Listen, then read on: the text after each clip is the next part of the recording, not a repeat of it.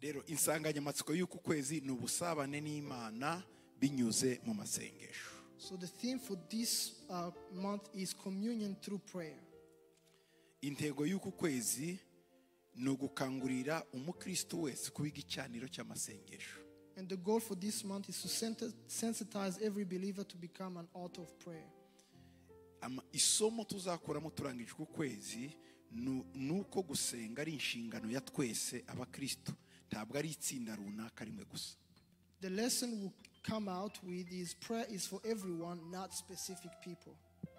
Umusaruro ugamijwe kuva muri uku kwezi nuko umwizera wese azagira inyota n'ishyaka byo gusenga, azagira umwuka wo gusenga muri we. The expected results is that every believer will have the passion for prayer. Icyitegererezo cy'abantu basenze tuzareberaho mu isezerano rya kera ni Daniyeli wasengaga cyane nubwo yari afite akazi kenshi. Mu isezerano rishya ni umumama w'umupfakazi witwa Ana wasenze cyane kugeza yakiriye Yesu amubonye mu maso ye.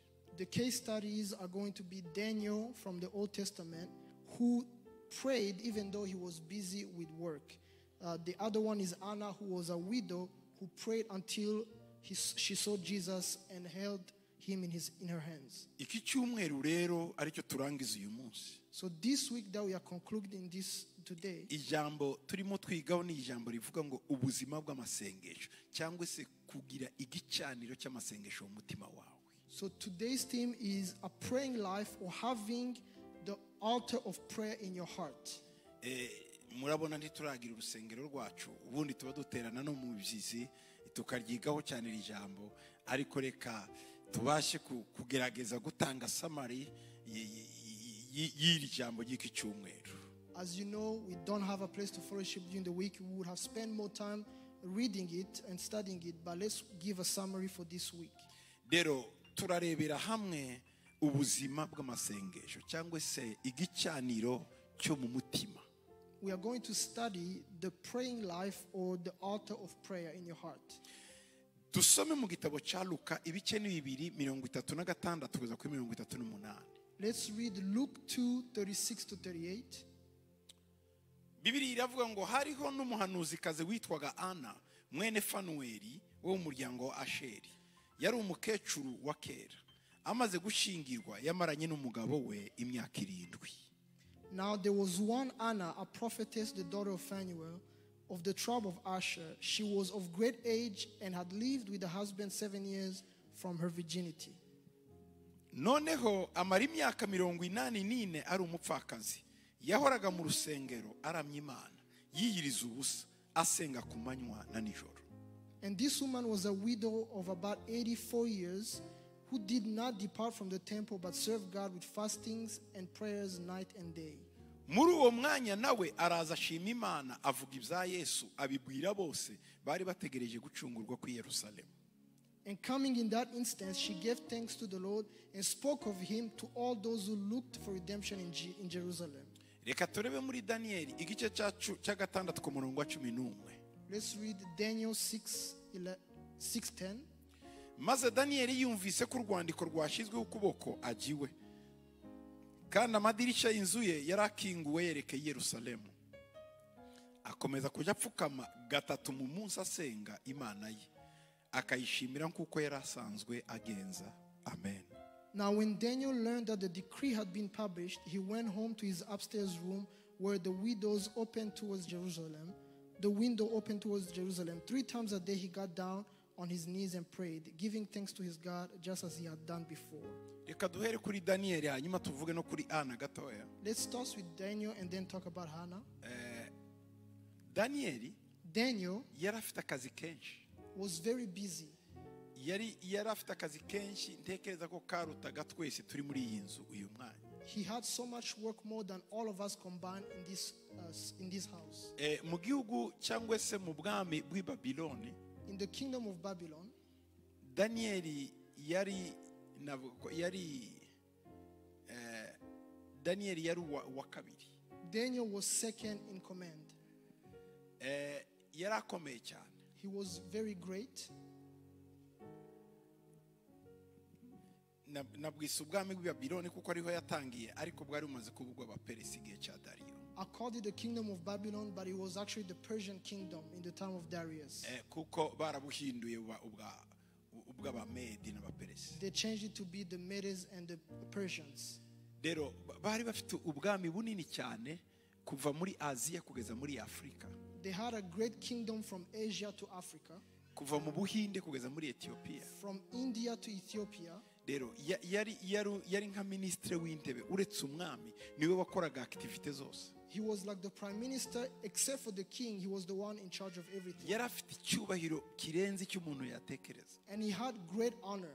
Ikindi yari afite akazi kenshi cyane kuko niwe agomba guhuza amaraporo y'ibihugu byose akararashikirije umwami gahunda y'ibihugu byo ku isi yose bari bategetse. And he was also very busy because he had to combine all the reports from all the countries and bring it to the king. Kandi cyari igihe kigoye kidasa n'icyacu, cyari igihe batagira telefone, batagira fax, batagira computer, batagira Facebook, batagira WhatsApp, batagira Twitter ngo araramenya amakuru cyangwa se badafite televiziyo nk'iyi ngo bamenye ibirimo bica ku isi, ariko batumaga abantu. Nuvuga ko yagombaga kwakira intumwa buri munsi zivuye mu bihugu bitandukanye zizanye inkuru. Abaje ejo hagasimburwa n'abandi bagasimburwa n'abandi. Rero urumva ko umugabo ndi yari afite umwanya wo kuryama. It was a difficult time, not like today, because there was no social media, there was no technology. People had to bring messages in person, and he had no time to sleep. This Daniel yari yarishiriyeho gahunda. Had put a schedule for himself. Ibyo uko bimeze kose. He said, whatever happens, muri njyewe hazabamo igicaniro cy'amasengesho. There will be an altar of prayer in my heart. Sinzemerera umutima wanjye kugira ibindi tekereza. I will not allow my heart to dwell on anything else. Yagiraga abanzi benshi bamurwanya. And he had many enemies who fought against him. Muri iki gice cya gatandatu. In this chapter 6, Daniel yatangiye bamugambanira uhereye umunsi yagiye ku ntebe. They started to plot against Daniel since the day he ascended. Ariko bigeza ahantu noneho kagambane kuzura. And it got to a point where the plotting was too much. N'umwami atumva ndarushe ndasinya mu mwice ntako. And even the king signed the decree to kill him. Umwami ubwe yarazi. The king himself knew ko Daniel arengana. That Daniel was being mistreated. Ariko yabuze imbaraga zo kumuvugira. But he had no power to speak on his behalf. Kuko bari bateze umwami umutego. Because they had trapped the king. They said, King, turashaka kukuramya wowe wenyine gusa. We want to worship you alone. Kandi bakaba bazi ko Daniel atamuramya. And they knew that Daniel would never worship him. Umwami bati hari ikibazo. And the king said, that's fine. Bati noneho nta wundi uzasengwa muri iyi si yose z'Imana twasengaga mu bihugu bitandukanye zose niwe tugiye gusenga ukwezi kose. And they say, we will no longer worship any idols. We will only worship you for the whole month. Bazanye inzandiko. They brought the decree. Dusinyire. And they said, sign for us. Umuntu tuzafata senga ikindi kintu cyangwa undi muntu tuzamushire mu rwobo rw'intare. Anyone who prays something else will be put in the lion's den. Umwami ntiyamenye ko iryo tegeko riri muri shyirirwaho Daniel. The king never knew that that decree was for Daniel. Noneho. Then. Okay. Bamurembeje ati musi. And then he signed the decree. Ngo Daniel. But Daniel, bari bazi ko asenga mu gitondo. They knew that he prayed in the morning, saa sita, in the afternoon, mw'ijoro, and in the evening. Bari baramugenzeho imyaka. They had examined his life. Basanga Daniel n'amasengesho ari ibintu bidatandukana. And they found that Daniel and prayer was inseparable. Nukuvuga ngo muri we arimo igicaniro gihora cyaka. That meant in him he had an altar that never quenched. Nico gicaniro bamufatiyeho. And that's the altar that they accused him of. Ariko bibagirwa ko but they forgot the one whose altar it is has more power than them. The king signed, and they brought Daniel. And they say, we caught him. And the king said, no.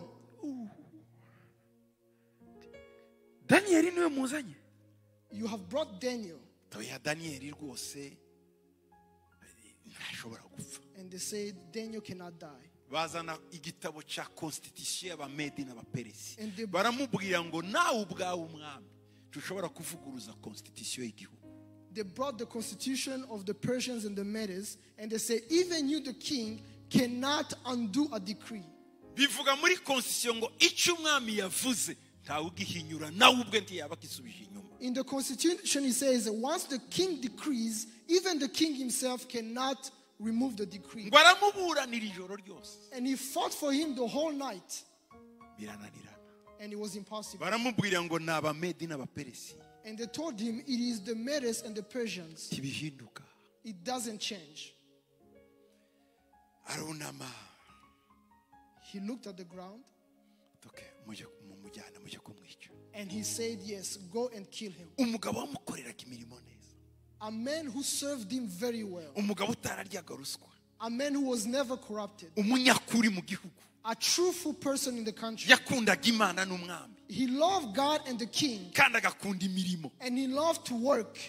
agiye gupfa umwami adashobora kumukiza. And he's going to die and the king cannot save him. iyo ufite igicaniro mu mutima wawe ahananiye abandi bose, uwo wakora icyo gicaniro aragutabara. If you have an altar in your heart, the one you made the altar for will save you no matter what. bamutamu They threw him in, barangije babwira umwami, and then they told the king, cyari icyobo kinini bashiraho ibuye hejuru bati kuraho impeta yawe utereho sinyatire ko nta muntu n'umwe ukuraho iri buye. and it was a big pit, and they told the king to sign with his ring that no one will remove the stone. hari mu ijoro And it was in the night. bamujugunyamo, They threw him inside, umwami arasinya hejuru y'ibuye, and the king signed over the stone. aratahiwe, And he went home. ananirwa gusinzira. He couldn't sleep. akibaza Daniyeli, And he thought about Daniel. amenya ibyo abantu bamukoreye. And he found out what people plotted against him. mu gitondo arabyuka wenyine, And in the morning he woke up alone. akuraho rya buye, He removed the stone. arahamagara ngo Daniyeli mugaragu w'Imana waba ukiriho, Imana ukorera yaba yagukijije. And he called for Daniel and asked him, did your Daniyeli God save mugaragu you? w'Imana. Daniel, servant of God. ntabwo yavuze ngo Daniyeli wankoreraga, Daniyeli mugaragu w'Imana. He says, servant of God, Daniel. Imana ukorera yaba yagukijije kuko nje byananiye. The God you serve, did he save you because I couldn't save you? yumva umuntu ikuzima aravuga ngo karame databuja. And he heard someone from the bottom of the pit say, yes, ngo my yego Lord. yankijije kuko nta cyaha nagukoreye nayo nta cyaha nayikoreye. Hallelujah. And he responded, he saved me because I did not sin against you or him. ngo yohereje marayika wayo aziba iminwa y'intare, ntaraya nta kibazo, ndi kumwe n'intare zose zirafunze iminwa, nta ntare ingoraho, nta n'urwara rwankoreho databuja, kuko nta cyaha nagukoreye, nta n'icyo nakoreye Imana.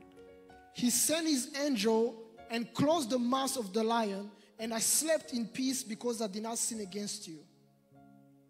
umwami ategeka ko bamukuramo, And the king decreed to remove him. bamukuyemo, They took him out, afata ba bagambanyi bose and he took all the people who were plotting, n'abagore babo batabagiriye inama, even the wives who did not counsel them, n'abana babo babashekereraga, even the children who were laughing at them. aravuga ngo bose mubatemo. And he said, bring them into the pit. Bibiliya iravuga ngo The Bible says ngo intare zari zishonje cyane, that the lions were so hungry ngo mu buryo ngo zabasamiye hejuru bataragera hasi mu mwobo, ngo zibamenagurira amagufwa hejuru, bose bagezeyo ari imirambo. in such a way that the lions tore them apart while they were still in the air. Igicaniro cy'amasengesho, The altar of prayer. ujye ukina n'abantu bose, ariko nugera ku muntu usenga ufunga akanwa wigendere, kuko wamuzira. Play with anyone you want, but if you get to someone who has an altar of prayer, be quiet. Vuga abantu uko ushaka, Gossip about anyone, ariko umuntu usenga but someone who prays, agira umuntu umuburanira, wa wundi avugana nawe mu ibanga udahari, he ujya has, aramuburanira. he has an advocate he speaks to in the secret. Uyu yari Daniyeli, reka dukomeze kuri hano, This was Daniel. We'll continue with Hannah. kuko icyo nshaka kubigishaho siki. Because what I want to teach you Aka is ni not this. aperisi historique gatoya gusa akantu gato. This is just a historic perspective. Hari umukobwa w'umuryango wa Asheri There was a daughter of the family of Asher mu isezerano rishya, in the New Testament. yitwaga Ana. Her name was Anna. Yari umukobwa w'umugabo witwa Fanueli. She was the daughter of Phanuel. Igihe cyarageze ararongorwa. It got to a point where she got married. Iburasirazuba In the east, umukobwa yarongorwaga afite imyaka 14 n'imyaka 15. a girl would get married at 14 or 15 years old. Iby'imyaka 16 n'irindwi n'umunani aba yaragumiwe. At 16, Donc aba yarajinze yaragumiwe. at 16, 17, 18, it would have been too late for them to get married. Ariko abubu ngubu bona 40 nta kibazo na 50 ntimugire ikibazo nta kugumirwa kuvaho n'abantu b'imyaka 70 bararongorwa hano na icyo si cyo kibazo muri isi ya none. Utazagira ngo wewe waratinze nta gutinda kukibaho kuri isi n'imyaka 100 barabyara nta kibazo ntimugire ikibazo. Today's girls can get married even at 40, at 70, and they can even give birth later. So it is not a problem. Bibiliya iratubwira ngo The Bible says uyu mwana w'umukobwa this daughter ngo yari umuhanuzikazi. was a prophetess. Ese yavutse ari umuhanuzi? Was she born as a prophetess? Sintekereza. I don't think so. Mu bahanuzi babayeho mu isezerano rya kera n'irishya uwanyuma batubwira ni Yohana umubatizi. Among the prophets of old, in the New and the Old Testament, the last one was John the Baptist. Kuki uyu mugore bamuzanye? Why are they bringing this woman? Bamushize mu mubari w'abahanuzi. They have brought her among the numbers of the prophets. Hari impamvu. There are reasons. Bibiliya tubwiye amateka ababaje yaciyemo. The Bible talks about the bad history she went through. Bibiliya iravuga ngo yari mwene Fanueli w'umuryango wa Asheri ngo yari umukecuru wa kera. She was of Phanuel of the tribe of Asher, and she was of great age. Yari umukobwa wa Fanueli. She was the daughter of Phanuel Mu muryango wa Asheri. in the tribe of Yari Asher, umukecuru wa kera. and she was of great age. Amaze gushingirwa When she got married, ngo yamaranye n'umugabo we imyaka 7 gusa umugabo arapfa. she was with her husband for 7 years, and he died. Reka dukore ka karikire gato. Let's do some math. Arongo afite imyaka 15. She gets married at 15. Agiranye n'umugabo imyaka 7. She has a husband for 7 years. Apfaka afite imyaka ingahe? She's now a widow at 22. 22. At 22 years old. 22 umukobwa waracabi wawe mu rugo abandi bari bapfaka iki gihe. At 22 years old, your daughter is still in your house, and the others in this time were already being widowed. Ikindi gupfakara muri Isirayeli The other thing about being a widow in Israel, uwakomeza guru uwo muryango warongowemo. you continue to belong to the in-laws family. Ugize Imana If you are lucky, umwe wo mu muryango wo muri famiye yaragucuraga. Iyo famiye ibuze ugucura wagumaga utyo. a Kandi ukaba muri iyo famiye. family member would redeem you, but if no one was available to redeem you, you remain in their family. Ntabwo ari uyu munsi umukobwa apfakara afite abana batatu agahita bati mfite bride shower ejo bundi afite abana batanu deja yabonye undi mufiance bakaja kumukora bride shower. Ibi bibaho ubu ngubu. Iyi ni isi ya none yatera imbere. Ariko iya kera suko yari imeze. In today's world, a person can be a widow, and after a few years they get married, even with children. But back then it wasn't the case. Haguze ko mama w'imyaka 65 mfite ubukwe icyumweru gitaha. Imagine having a person who is 60 years telling you, I have a wedding next week. Ibyo bibaho. That exists now. Isi ya none birahari. It happens in today's world. Ariko isi ya kera icyo gihe ya Bibiliya siko byari bimeze. But the Bible world, it wasn't this way. Apfaka yafite imyaka 22.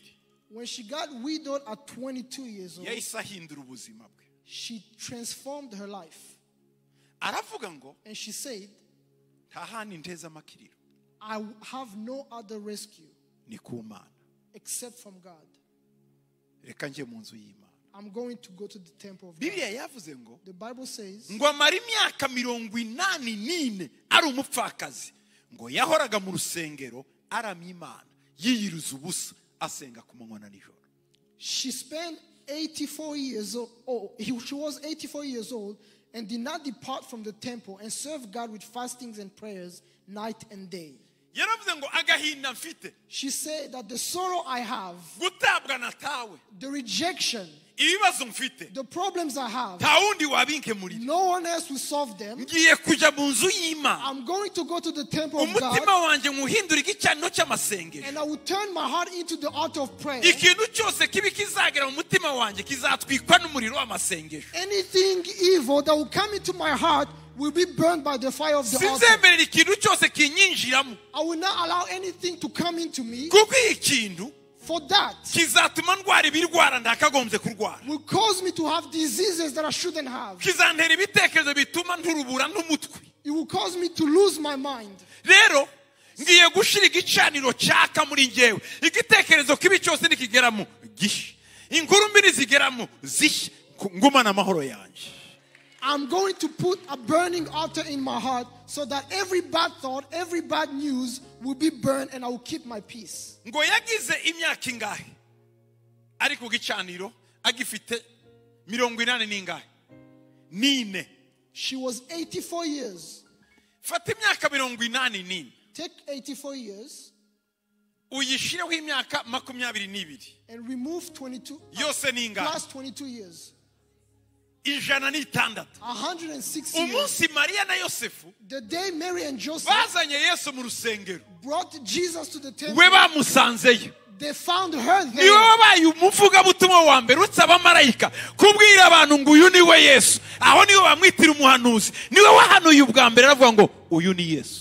She was the first evangelist and the first prophet to say that this is Jesus even before the angels. Ngo uyu niwe i Yerusalemu yari itegereje. This is the one that Jerusalem was waiting Uyu niwe for. Masiya mwari mutegereje. This is the Messiah that you were Ibyo waiting for. ntiwabimenya You cannot know utari mu this mwuka w'ubuhanuzi, if you don't have the spirit of prophecy, utaba mu masengesho. if you are not in prayer. Umutima wari unezerewe cyane, The heart was rejoicing. ngo yahoraga mu rusengero aramya Imana, She was always in the temple worshiping God, yiyiriza ubusa, fasting, asenga ku manywa na nijoro. praying day and night Imyaka 84. for 84 years.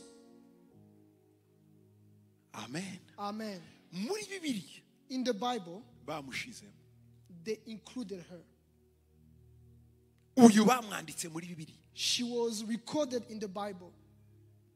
Nushira igicaniro cy'amasengesho mu mutima wawe, hari igitabo uzandikwamo nawe. If you put an altar of prayer in your heart, there will be a book where you will be written.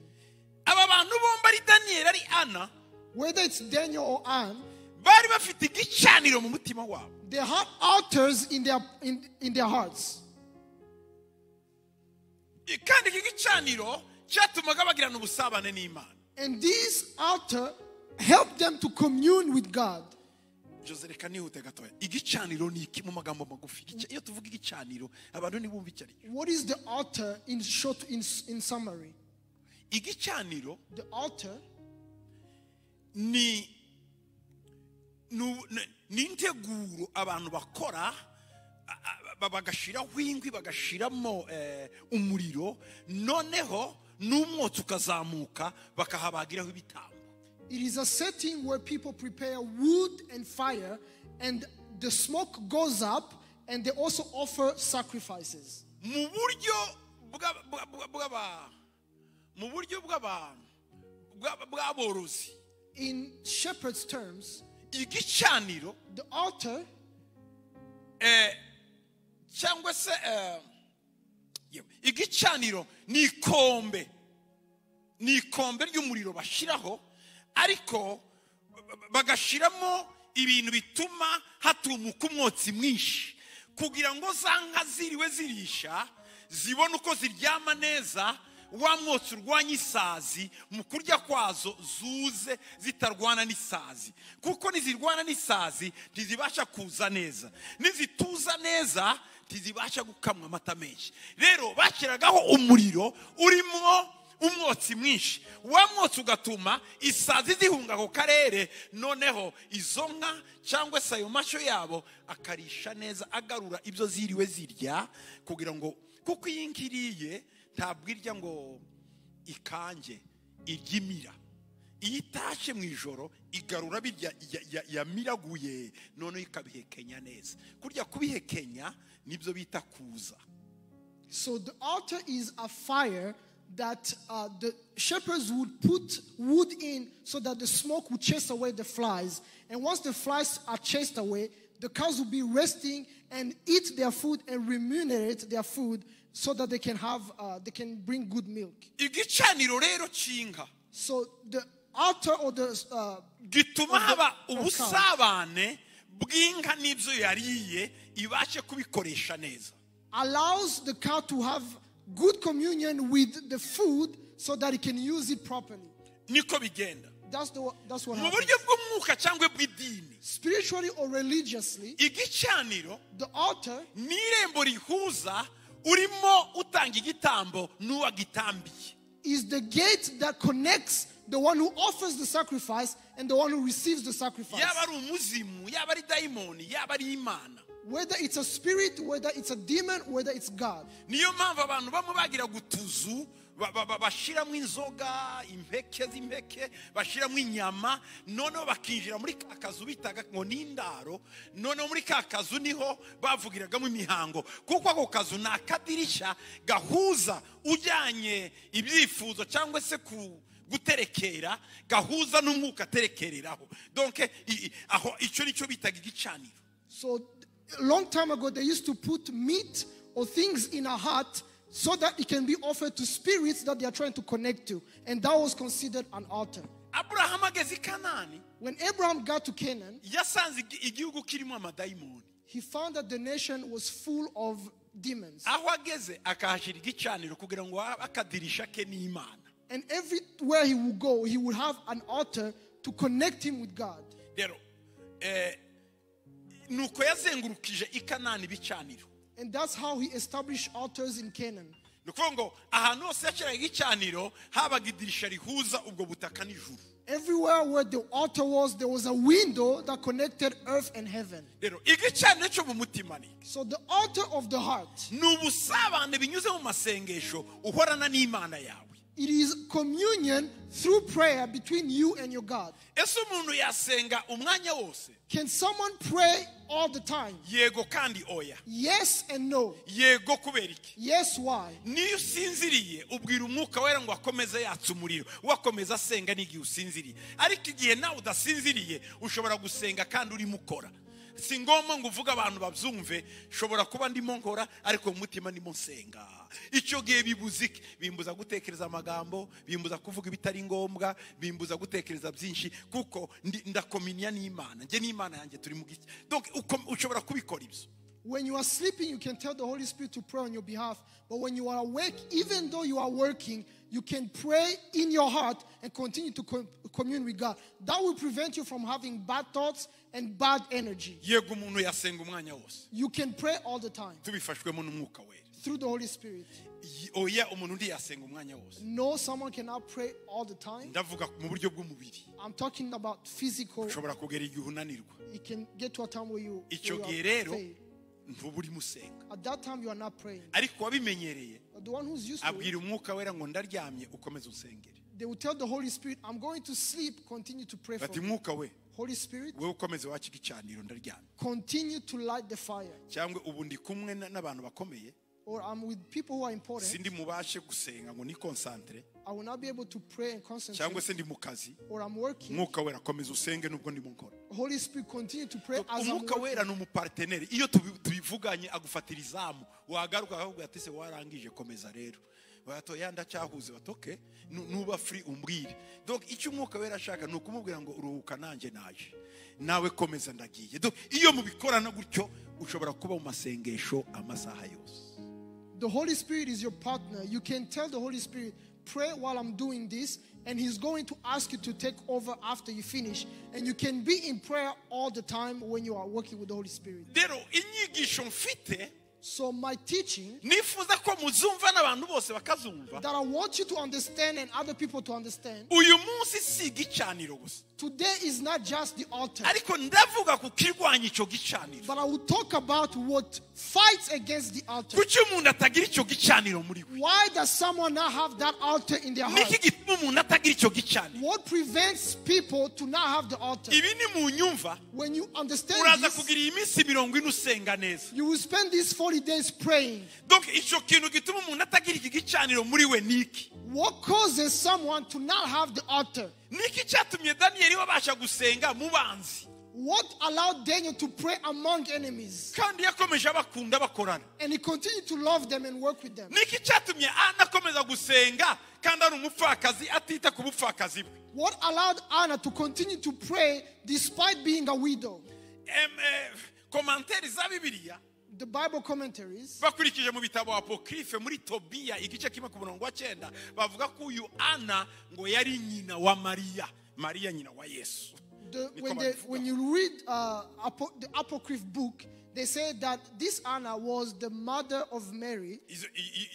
Those are the traditions, yes. Gusa But yaba ari we cyangwa atari we, whether it's her or not, ni umumama wababaye she is a mother who suffered, ariko yanze kubabara. but refused the sufferings. Ni umumama wanze kwitekerezaho, She refused to always dwell on her ahubwo suffering, yahisemo muri we kugira igicaniro kiramya Imana. but she chose to always worship God. Ukuva umunsi yapfakaye From the day she became a yahise widow, abona mu Imana umugabo udahemuka, she saw in God a faithful husband. kandi aba umugore wo mu nzu y'Imana. Avuga ati Imana rero si wowe mugabo, ngiye kuba mu nzu yawe. Amenya ko Imana igira inzu kandi inzu ari urusengero, rero aba umugore wo mu rugo rw'Imana. She became a housewife in the house of God because God was her husband. Amen. Amen. Ugira ngo ntera afite umubiri. Don't you think she had Umwana a body? w'umukobwa w'imyaka 22 imisemburo y'umubiri bari yose, She had 22 years old, ariko yagejeje 106. but she got to 106. Yarangiye ibitekerezo biheheta mu mutima. She had refused lustful thoughts in her mind. Yashize mu gicaniro. She established an altar. Rero bo ni irihe banga? What is their secret? Nibyo tugiye kuganira. That's what we are going to discuss. Ikirwanya igicaniro cyo mu mutima. What fights against the altar of the heart? Nico Bibiliya yita. This is what the Bible calls. Uzumva byinshi, You will hear many ariko things, iki ngiye kuvuga but this one that I'm about niwo to speak muzi about, w'ibindi byose. it is the root of all of them. Nico bita umuzi wo gusharira. It is called the root of bitterness. Umuzi wo gusharira. The root of bitterness. Subiramo ngo umuzi wo gusharira. Repeat, the root of bitterness. Mu gitabo cy'Abaheburayo 12 ku murongo wa 15. In the book of Hebrews 12:15, Umuzi wo gusharira. the root of bitterness. Abaheburayo 12 ku murongo wa 15. Hebrews 12:15, Baravuga ngo it says, mwirinde hatagira umuntu ugwa akava mu buntu bw'Imana, kandi hatagira umuzi wo gusharira umera ukabahagarika imitima abenshi bagahumana. looking carefully lest anyone fall short of the grace of God, lest any root of bitterness springing up causes trouble, and by this many become defiled.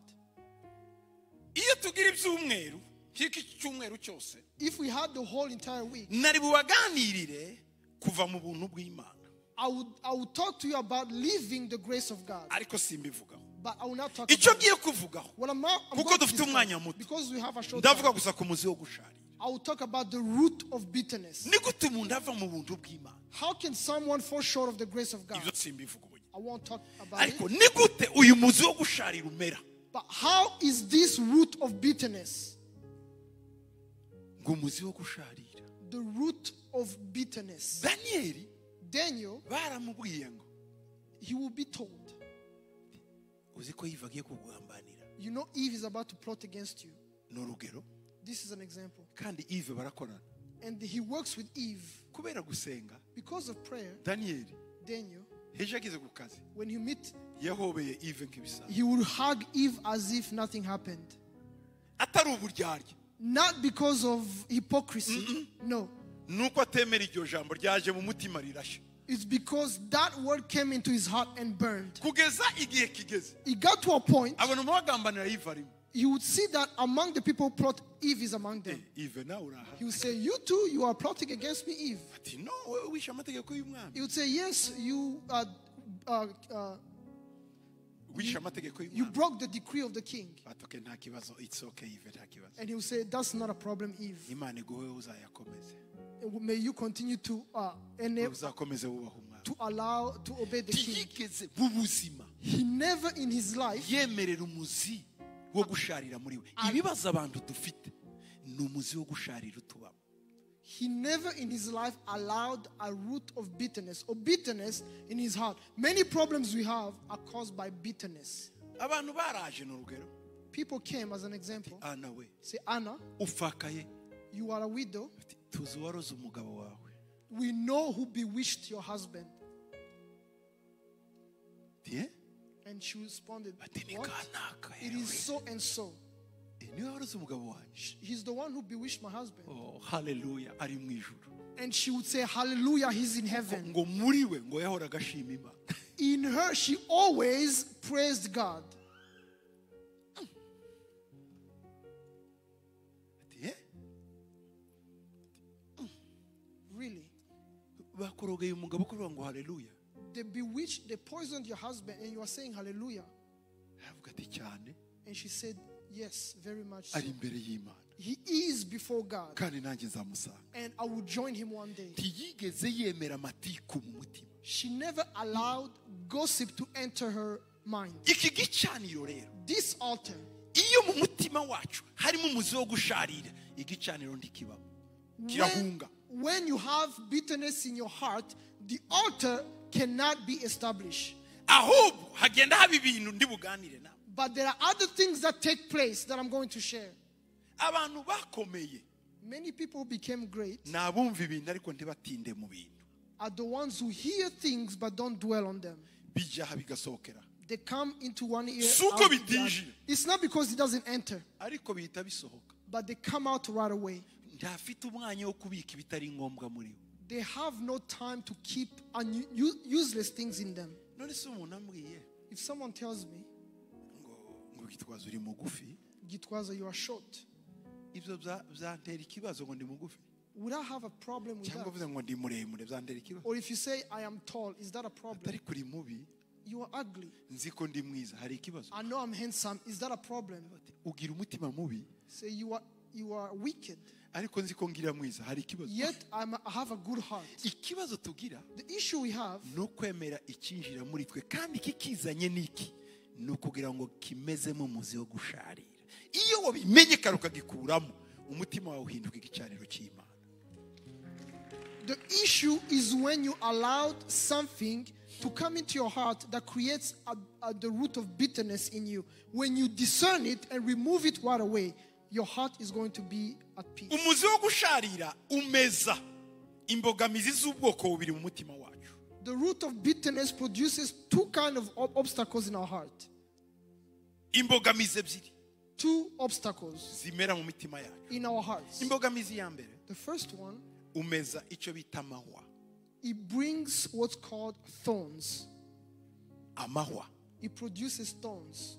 Icya kabiri, Second, umeza igikoba gitwikira umutima. it produces the heart's foreskin. Icya mbere, umuzi wo gusharira iyo utawukuyemo, If you don't remove the root of bitterness, umeza amahwa it will create thorns mu mutima. in your heart. Icya kabiri, Secondly, ushiraho igikoba kinini, karapasi, ikintu kinini cy'igikoba umuntu adashobora kumena, kigatwikira umutima w'umuntu. it will bring a big and large foreskin to cover someone's heart. Reka turebe Yeremiya 4. Let's look at Jeremiah 4. Yeremiya 4:3-4. Jeremiah 4, 3-4. Yeremiya 4:3-4. Ibintu bibiri, Two things, amahwa thorns n'igikoba gitwikira umutima. and the heart's foreskin. Yeremiya 4:3. Jeremiah 4, 3. Ibyo nibyo Uwiteka abwira abantu b'i Buyuda n'ab'i Yerusalemu. Ni murime imishike yanyu kandi ntibukabibe mu mahwa. For thus says the Lord to the men of Judah and Jerusalem, break up your fallow ground and do not sow among thorns. Icya 4, verse ya 4. Verse 4. Ngo mwikebere Uwiteka kandi mukebeho ibikoba bitwikiriye imitima yanyu. Circumcise yourselves to the Lord and take away the foreskins of your hearts. reka mvuge ku mahwa. Let me talk about the thorns first. Yeremiya yatubwiye Jeremiah says, ngo ntitukabibe mu mahwa. do not sow among thorns. Yongera kutubwira He also said, ngo twikebere Uwiteka dukureho ibikoba bitwikira imitima yacu. to circumcise ourselves to the Lord and remove the foreskins on our Iri hearts. jambo ntimukabe mu mahwa rivuze iki? What does it mean to not sow into thorns? Umuhanuzi aharavuga ngo icyo ashatse kuvuga ni uburyo mu buryo buteruye neza. Aravuga ngo imizi izamerera mu mahwa. Nicyo ashaka kuvuga ko iyo utakuyeho ayo mahwa, imizi yose iri bumere muri wowe iraza ifite amahwa. Iyi mizi rero iza kuniga imigambi myiza yari mu mutima wawe, ikanigwa n'aya mahwa.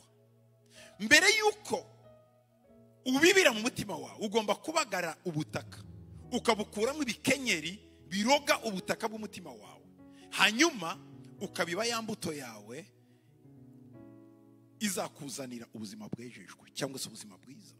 The prophet means by sowing not in among thorns that though he does not say so, the roots which will spring up into thorns do not plant your good resolution into a heart filled up with the roots of thorns, but first rake up the soil and clear it of noxious germs, and then sow the seed which will grow up into a holy life. Bivuze iki?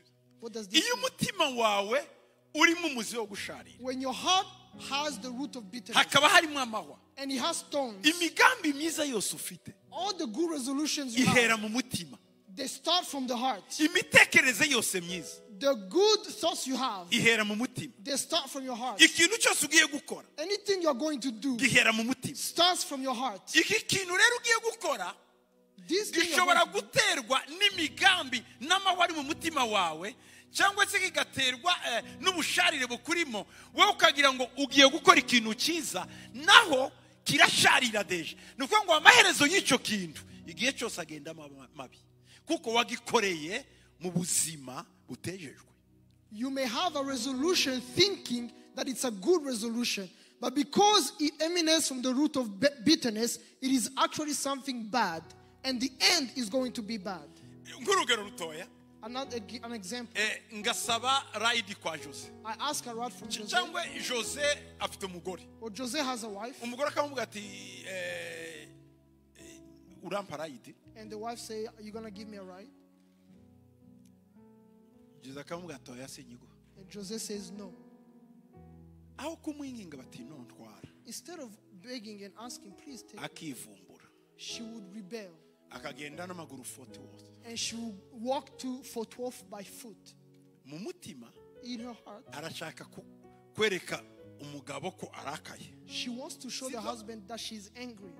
Ninde ubabara mu nzira agenda? Who is hurting as they are walking? Suyu. It's this Ninde uce mu miduga mu modoka ziriya zishobora kugonga? Who goes among cars that can cause an accident? Uburakari The anger nagahwa kakurimo, n'ubusharire bukurimo butumye ufata icyemezo kikugiraho ingaruka wowe. Naho uriya afite imodoka ariruhukiye, arimo ariterera igipindi n'abandi bagabo, araseka, arimo bati mumve ikindi kiyeri cyangwa nyamacoma yindi, arimo araturima barahaze, nawe warakaye urabyimbye, uri ku muhanda uragiye, ushobora no kugongwa utabizi. Icyo wakoze, iyo resolution wakoze yo kujya mu rugo simbi, ariko uburyo wahisemo ni ubusharire bwabiguteye. Ibintu byinshi dukora kenshi k'abantu biba bivuye mu mizi yo gusharira, kandi ikintu cyakorewe mu muzi wo gusharira kigira ingaruka nyuma, niho tubibona.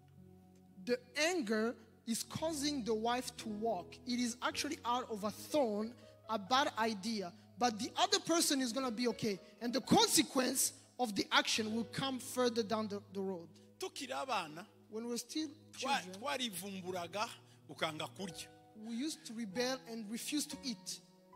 sindya, I'm not going to eat. kandi inzara igiye kukwica. Yet you're going to die of hunger. Hakaba harimo abantu nk'abakuru bawe cyangwa baje bavuga ngo mubimwime, ukumva wabica, ariko hagira ukubembereza ukumva ni muzima, ariko wanze kwemera, ariko nakomeza kukwembereza cyane, banaceceka kanya kamwe, yakongeye kuvuga noneho navuga ndarya yavuga nanone bati no ihangane gato abandi ngo murakomeza mubembeza mumureke ukumva wabica siko byagendaga nuko bimera. Sometimes you refuse to eat as a child and your siblings will say, okay, take away the food, but you would want someone to beg you so that you could eat. Hari nabandi rero yahitaga afata ibyo bagwa akabirya byose umureba.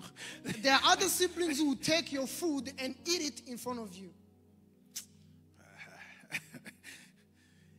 En fait iki kintu umuntu aba yakoze niki? What have you done when you do that? Niki nakoreshejwe n'akantu gato gusharira kuri mu mutima. It is something that you do out of the root of bitterness. Ariko Something small. consequence iraba nini. But the consequence will be big.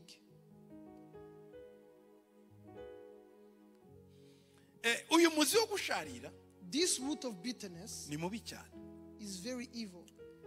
Amahwa aduhanda mu mutima. The thorns that pierce our hearts, Ntatwemerera ko n'imigambi myiza turimo ibasha gukura. they don't allow our good resolutions to come to pass. Yesu yabivuzeho Jesus spoke about this muri Matayo 13:7 in Matthew 13:7 ndetse no kuri 22 and verse 22. yavuze iki Yesu. What did Jesus say? Matayo 13:7 ngo izindi zigwa mu mahwa ngo amahwa araruka araziniga. And some fell among thorns, and the thorns sprang up and choked them. 22 22. kandi usa n'izibibwe mu mahwa uwo niwe wumva ijambo maze amaganya y'iyisi n'ibihendo by'ubutunzi bikaniga iryo jambo ntiryere. Now he who received seed among the thorns is he who hears the word, and the cares of this world and the deceitfulness of riches choke the word, and he becomes unfruitful. ngo amahwa ni amaganya y'iyisi.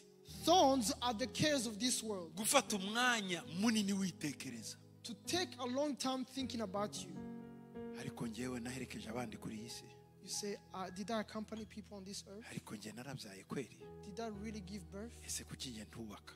Why do I not get married? Kuki nge ntiga? Why do I not Ariko go to Mana school? nakoze iki? God, what did I do? Nutinda niwitindaho. If you continue to dwell on those Urimo thoughts, urameza amahwa muri wowe. you are growing thorns within you Azakenyera ubuzima bwawe. that will block or kill your life. Indwara abantu bafite ubu The diseases that people have today, nyinshi zikomoka kwitekererezaho. many come from thinking ill about themselves. Ariko iyo utitekererejeho But if you don't think ill of you, byaza kuza ugatekereza ku Mana. and when those things come, you direct your mind to God, Ugabanya indwara zari zigiye kugufata. you reject the diseases that will come. Amaganya y'iyi si The sorrows of this world, yatumye abantu batagira igicaniro muri bo. they have caused people not to have the altar in them. Nukigize Even the one who has it. si cy'amashimwe n'icy'amaganya.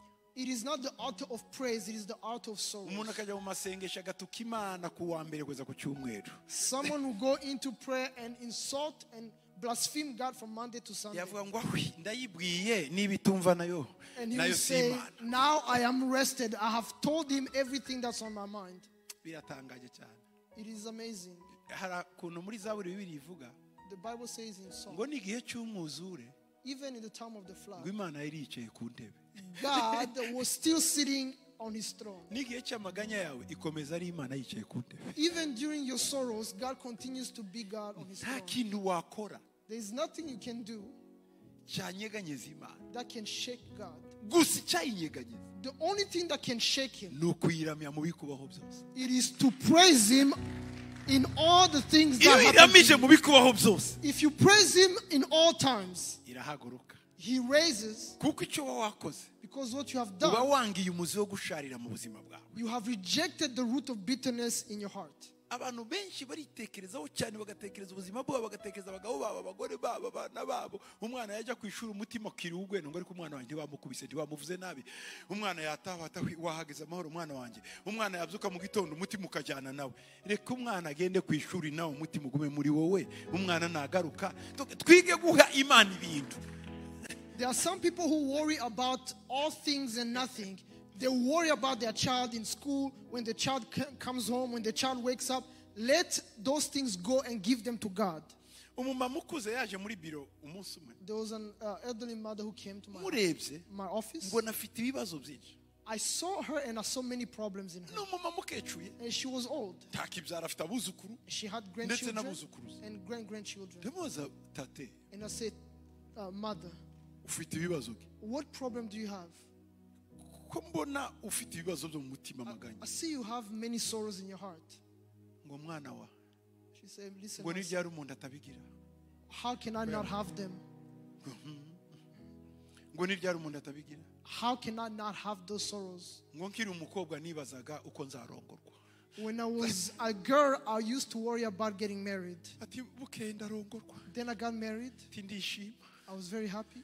kigera mu nzu ndavuga mana nzabyara nk'abandi bati ntangira umutima w'agahinda mbona ndabyaye And I started worrying about giving birth. And then I gave birth afterwards. bati guhera ku mbyaro ya karindwi Until the seventh child. ndavuga ati aho ngiye kuruhuka amaganya And I said to myself, I'm going to rest now. mbonye abana bakarunda bati ninde uzabashaka mana yanjye w'abana bacu And when I bati njya mu saw- maganya When I saw my children grow up, I started worrying about them getting married. bati bukeye abana bararongorwa And then the children got bati married. noneho ndapfa ndavuga hagize umwana ugumba nagira nte And then I became so worried about one of my children being barren. bati aho imbona barabyaye And I saw all of them gave birth. bati none bafite utwuzukuru ndatureba nkavuga kariya bakagonze najyahe And now they have children. And I look at my grandchildren and I worry about their safety. ndamubwira none And I said- ubabajwe n'abuzukuru bati sinsinzira And I asked her, do you have issues or worries about your grandchildren? And she responded, I don't even sleep because of that. ndamureba ndatanga I looked at her and I was shocked. baraki bameze neza They are well. ni abantu si abakene They are not poor. aza ku rusengero n'imodoka She comes to church with a car. afite umugabo w'umusaza bari kumwe mwiza She has a good ariko elderly agiye husband. gupfa igifu gihora kimurya But she's about to die because of those worries. utwuzukuru The grandchildren. kandi gita afite n'akuzukuruza And she also nawe has se a grandchild, umwuzukuruza we n'ibite a great-grandchild. baturiya we agiye kunsaza kuko agiye kugira imyaka ibiri ataratobora ngo avuke bati rero sinsinzi And I asked her about her great-grandchild. And she said, that one is actually worse because he's now 2 years old and he hasn't spoken. I don't sleep because of him. bati mu by'ukuri ndarantekereza iwacu niba tugira ibirage bati iwabo ku mugabo wanjye ntabyo iwacu bati rero ibi bintu bati ibi bintu zifite amahoro. And she said, I spent the night thinking about our history or our genealogy, and I don't know if we had anybody who was deaf. nk'uwo wamuvura ute yaje muri biro wewe How can you counsel that kind of person if they come to your office? kandi igitangaza And the other amazing ntabura thing, muri nibature y'itorero they were always in the prayer morning azinduka mu church. gitondo mu masengero They're always in the morning prayer at church. noneho nza kubaza se mama iyo ugiye gusenga usenga iki And I asked her, Mother, what do you pray when you pray? ngo ni ukuri ngo ni utwo twuzukuru nereka imana She said, I am always showing God those grandchildren. azinduka kare kwereka imana utwuzukuru n'utwuzukuruza She wakes up early in the morning to bring the grandchildren before God. ndabaza se ugira umwanya wo kuramya imana uyihimbaza And I asked her, do you have time to worship and praise? ngo none se ngo rimwe na rimwe umuntu arabivuga ariko akenshi mbazanye abana b'abana banjye mu maboko y'imana urumva ubwo iyo witekerezaho cyane muri wewe hameramo umuzi wo gusharira. And she said, it can be a routine, but most of the time I'm praying for my grandchildren. So when you dwell on yourself too much, you will develop the root of bitterness. nyemerera uyu munsi wibagirwe gato urebe imana. Allow me today to ask you to forget about yourself a little bit and seek God. ikindi biravuze ngo ibihendo by'iyi si ibihendo And the Bible says the selfish desires of this world. ibihendo by'iyi si ni What are the ibi desires of this twiruka world? inyuma byose The things we run after bituvuna that cause us to work hard. ni ibihendo. They are foolish desires. Bibiri iravuga ngo The Bible says ngo amafaranga agira amababa that the money has wings. ngo unyirutse inyuma ngo araguruka akamusika. If you run after it, it will fly and go away from you. ayo mafaranga twiruka inyuma The money we are chasing, rimwe arakureka gato ukayafata wayafata ukabata hwi mu kanya gacika gato ukiruka ugahora muri ibyo ufata agenda rimwe azaguruka. the money that we chase after, it will let you catch it, but then slip out of your hand. And one day, it even flies away. ni nk'akanyoni It's like- bakubikije It's like a bird that they have asked you to keep. ntukice kandi ndikaguruke And they kari mu ask you maboko not to yawe. kill it, and to not let it go. niko amafaranga kujya mu maboko ntundye kandi ntumbike. The money tells you when it's in your hand, it's like that bird. It says, don't eat me and don't release me. Nugira cyane urakica akanyoni kabandi. If you hold it too tight, you will kill the bird. Nuregeza karaguruka. If you let it go, it will fly out. Ngiye Bibiliya ikambwira ngo The Bible tells me, ngo shaka ubwami bw'Imana ibindi bizakurikira. seek the kingdom of God and everything else will follow. Gushaka amafaranga si bibi. It is not bad to run out to Kubanza look for gushaka money, Imana nibyo bya mbere. but you must seek God first. Kugira igicaniro cy'Imana muri wowe nibyo bya mbere. To have the altar of God in you is the first thing, Ibindi bigakurikira. and other things follow. Amen. Amen. Amen. Oh, hallelujah. Hallelujah. Muri Hoseya 10:12 Bibiliya iravuga ngo mwibibire mukurikiza gukiranuka musarure mukurikiza imbabazi murimo imishike yanyu kuko ari cyo gihe cyo gushaka Uwiteka kugeza igihe hazaza akabavubira gukiranuka. Hosea 10:12-13 says, sow for yourselves righteousness, reap in mercy, break up your fallow ground, for it is time to seek the Lord till he comes and rains righteousness on you. Menagura imishike iri mu mutima wawe. Break the fallow ground in your heart. Menagura. Break them. Kuburaho. Remove Kugira them ngo imbuto igiye kubibwa. so that the seed that is about to be sown, Igicaniro kigiye kujyamo. the altar that is about to be placed, Kibona uko kimera. will have a way to be established. Amen. Amen. Kibona uko kimera. It will be able to grow. Umunsi tuziga guha Imana abantu bacu n'ibyacu. The day we learn to entrust our things and our people to God, Tuzaruhuka. we will be at peace. Ariko tutarabikora. Until we do so, tuzahutaza byinshi. we are going to make a mess. Ibyo bihe bigomba kubaho. Those times must come. Umunsi narangije amashuri. The day I graduated, ngiye gutandukana na papa ngo nje kwiga ahandi. I was about to go and study away from my house, from my dad. Yari yarankingiranye cyane. He had kept me so much, Aramfungirana cyane. and he kept me to himself. Akora reference kuri bakuru banje. He was using a reference from my other brother. Nakoraga akantu gato akanyibutsa ibyo bakuru banje bakoze. I'll do something small and he remind me of what my brothers did. Kandi kankubita atambabarira. And when he would punish me, he would punish me with no mercy. Iyo mvuga gukubita ino ndi mubizi. When I say beating, you guys don't understand. Donc iriya umubyeyi yaragukubita ukibaza niba ari we so cyangwa ari nyoko. Back home, your parent would beat you and you would ask yourself if they are really your parents. Rimwe naramubajije. So one day I asked him Arimo nkubita. while he Ndi was beating, teenager. and I was a teenager.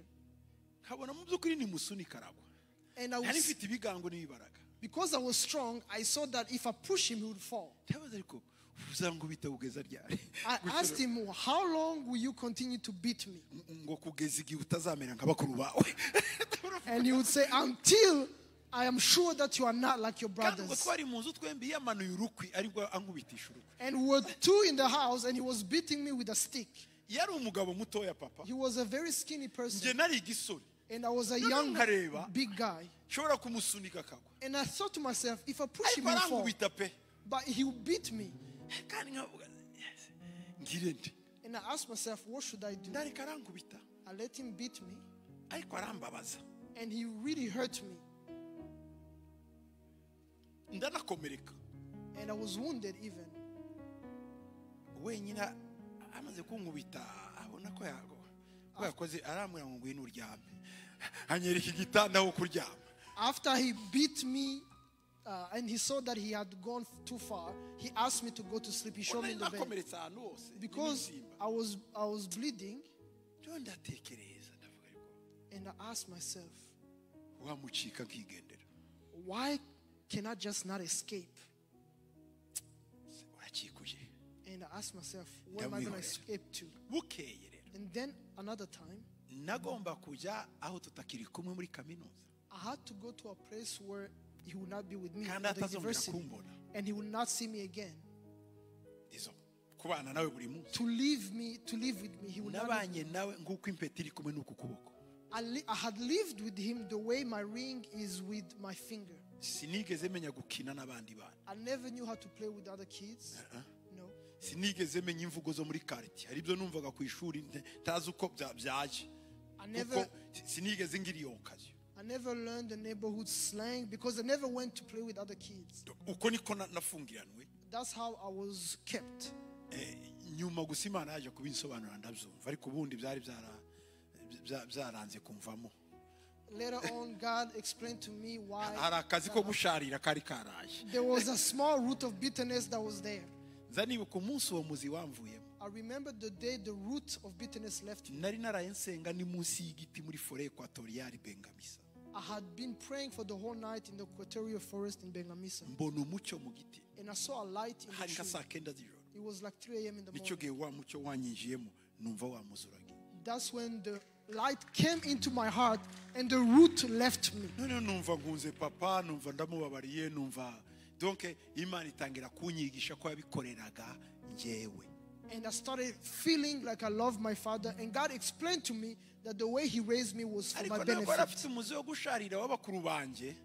Nanjye resolution nyinshi imigambi myinshi yankoreragaho yarashariraga. And he also had a root of bitterness because of my brothers. And the things he did to me were very bitter. Dore ikintu yambwire. This is what he told me. Arambwira ngo uragiye. He said, you are going. Ngo nakubibyemo imbuto. I have sown a seed in you. Naragusengeye. I have prayed for you. Naragukujije. I have raised you. Ugeje imyaka 18. And now you are 18 years Ngo old. ugende.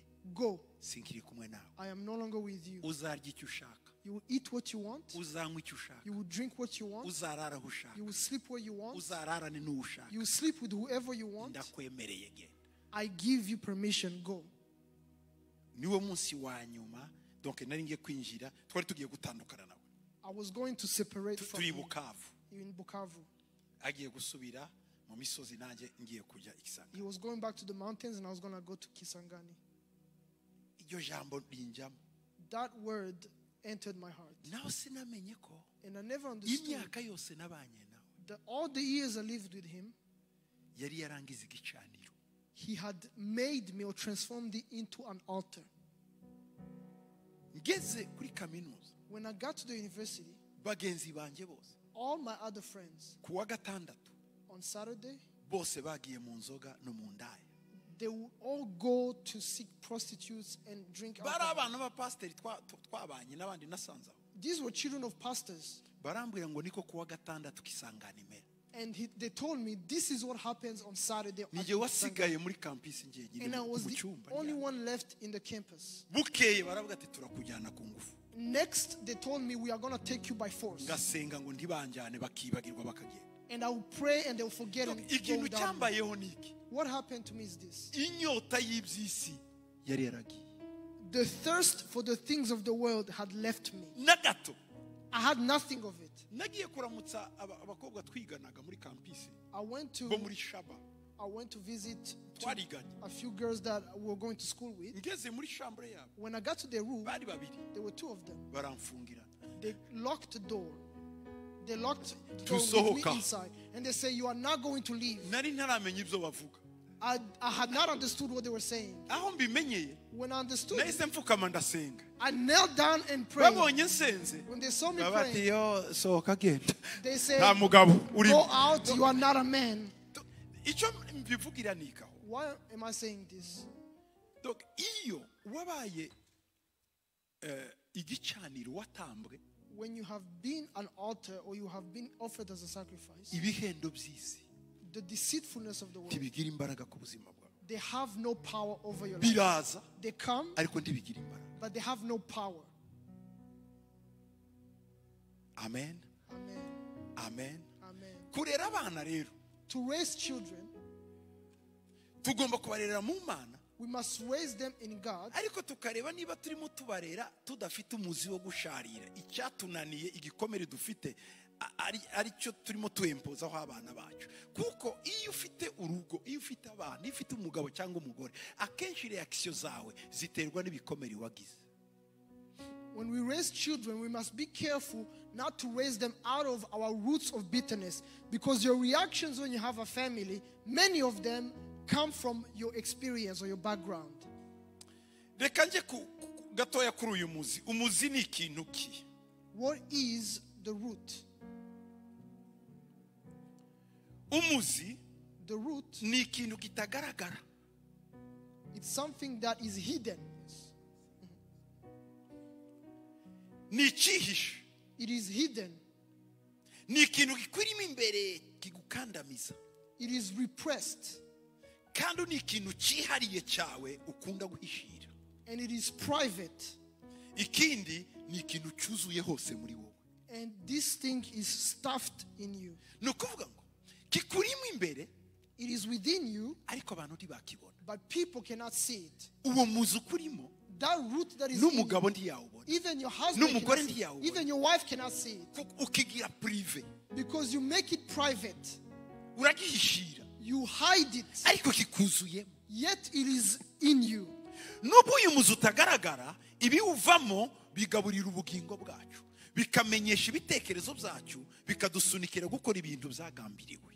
And though unseen, this root nevertheless feeds our soul, informs our mind, and fuels our motives. Fuels our motives. Anything that you are going to do, this root is going to push you.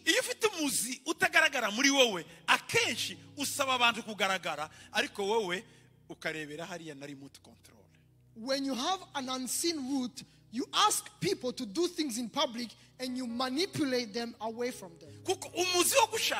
Because the root of bitterness, it is something unseen, but pushes us to do things that we have thought about. A bitter root poisons us. A bitter root poisons everything we do. A bitter root causes us to poison all the people we meet.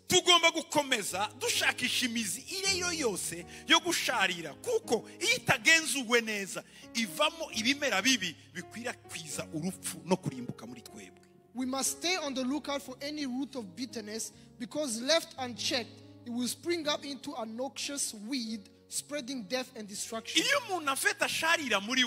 When someone is bitter within them,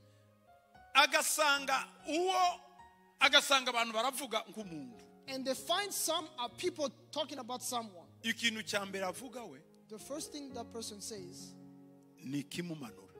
it is to bring the person down.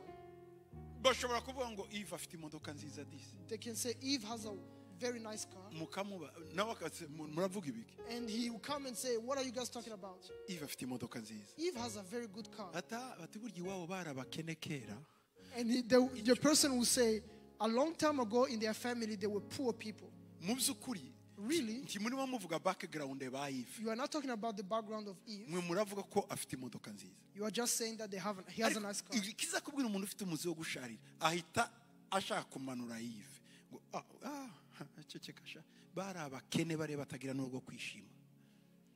The first thing that will show you that someone has the root of bitterness is everything they say brings down people.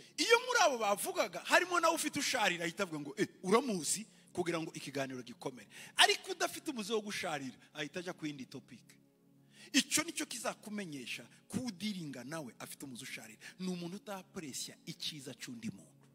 Among the people who are discussing Eve, if another person has the root of bitterness, they will support the evil thing that they are talking about. Reka mbahe ingero ngufi gusa. I'll give you a small example. Kandi nihuta ngo ndangize. And I'll go fast. Mu gihe cya Dawudi yari afite abajyanama benshi, ariko hari babiri bari bakomeye ku ngoma ye. Aba babiri ngiye kuba babwira. Under the reign of David, he had many counselors, but there were two that were great. Umwe yitwaga Hushayi, n'undi witwaga Ahitofeli. One was Hushai, another one Ahithophel. Aba bagabo bombi, these two men, reba mu ngoma ya mbere 27:33. Let's read 1 Chronicles 27:33. Ingoma ya mbere 27:33. 1 Chronicles 27:33. Ahitofeli niwe wari umujyanama w'umwami, na Hushayi w'umwaruki yari inshuti y'umwami. Ahithophel was the king's counselor, and Hushai the Archite was the king's companion. Hushayi yari inshuti. Hushai was a friend. Ahitofeli yari umujyanama. Ahithophel was the counselor. Aba bombi, these two, ndagira ngo ubyumve. I want you to understand. When it's time for counsel, dawudi yabazaga ahitofeli David will ask for Ahithophel, ariko akajyana nandi but he will go na hushayi. with Hushai. turumvikanye hushayi yari inshuti, Hushai was a friend. ahitofeli yari umujyanama. Ahithophel was a counselor. Okay, let's go. hushayi yari iki? yari umwe mu bajyanama kandi nawe akaba inshuti ye. Hushai was David's friend and he was also a counselor. mu gitabo cya kabiri cya samweli 15:37 2 Samuel 15:37. 15:37 15:37. ngo hushayi inshuti ya dawudi ngo ajya mu murwa maze abusalomu aje i yerusalemu. So Hushai, David's friend, went into the city and Absalom came into Jerusalem. Donc en fait bibiliya irimo ubuzima bwose. The Bible actually contains the entire life. amagambo ya bibiliya arimo imibereho yacu ya buri munsi. The words of the Bible contain our livelihood every day. hushayi yari Hushai inshuti y'umwami. was the friend of David. ahitofeli we yari iki? Who was Ahithophel? ahitofeli yari mu bantu bizewe cyane na dawidi mu bajyanama be. Ahithophel was the most trusted among David's advisors. The most. Donc dawudi yizeraga ahitofeli kuko umuntu yizera ukuboko kwe. David trusted Ahithophel like a man trusts their own hand. yari inshuti kandi magara ya dawudi ndetse n'umubikabanga rye. He was one of David's closest friends and confidants. uretse n'ibyo yari na mwene wabo wa bugufi. And he was also a close relative. naho hushayi But Hushai yari inshuti ye ariko umunyamahanga wabaye mu bisirayeli. was just a friend and a foreigner, a Gentile in Israel. ikindi ntiyari inshuti gusa magara, dawudi yamubitsaga amabanga. And he was also a confidant of David. muri bimwe byatumye dawudi agera kure no gutera imbere byatewe n'ubuhanga bwe cyane cyane mu kumuzanira abantu bazima bamuha inama zikwiriye. A good part of David's success as a leader was due to his skill at selecting good people to surround and assist him. uyu mugabo This man, ahitofeli Ahithophel, yari umunyabwenge uhambaye. he was a very smart person. bibiri iravuga ngo The Bible says ngo inama yatangaga muri isirayeli that his counsel in Israel ngo zasaga n'iz'imana yatanze. was likened to God's counsel. Donc inama zose yatangaga zacagamo All the counsels that he would give would come kugeza true, igihe bavuze ngo to the point where they nta say ahitofeli nta mana. Ahithophel and God are not different. Donc iyo avuze ikintu When he says something, kiba ari cyo. it's true. dawudi rero David, yaramwemeraga n'umutima we. he trusted him with all his heart. hushayi nawe Hushai akaba inshuti ya dawudi was a friend of David. ariko mu mabanga But in secret, ahitofeli Ahithophel was the one. habaye iki rero? This is what happened. igihe kimwe cyarageze There was a time ahitofeli abwira dawudi ndashaka kuritayaringa ndayigendeye. Ahithophel told David, I want to retire and go. byagenze gute? And he asked what happened. ngo ya ngo ntacyo He said, no, don't worry about it. ndagiye iwacu. I am going to my own ajya muri place. village iwabo igiro And he went to Gilo in his village munsi y'iheburo nepfo. under Hebron.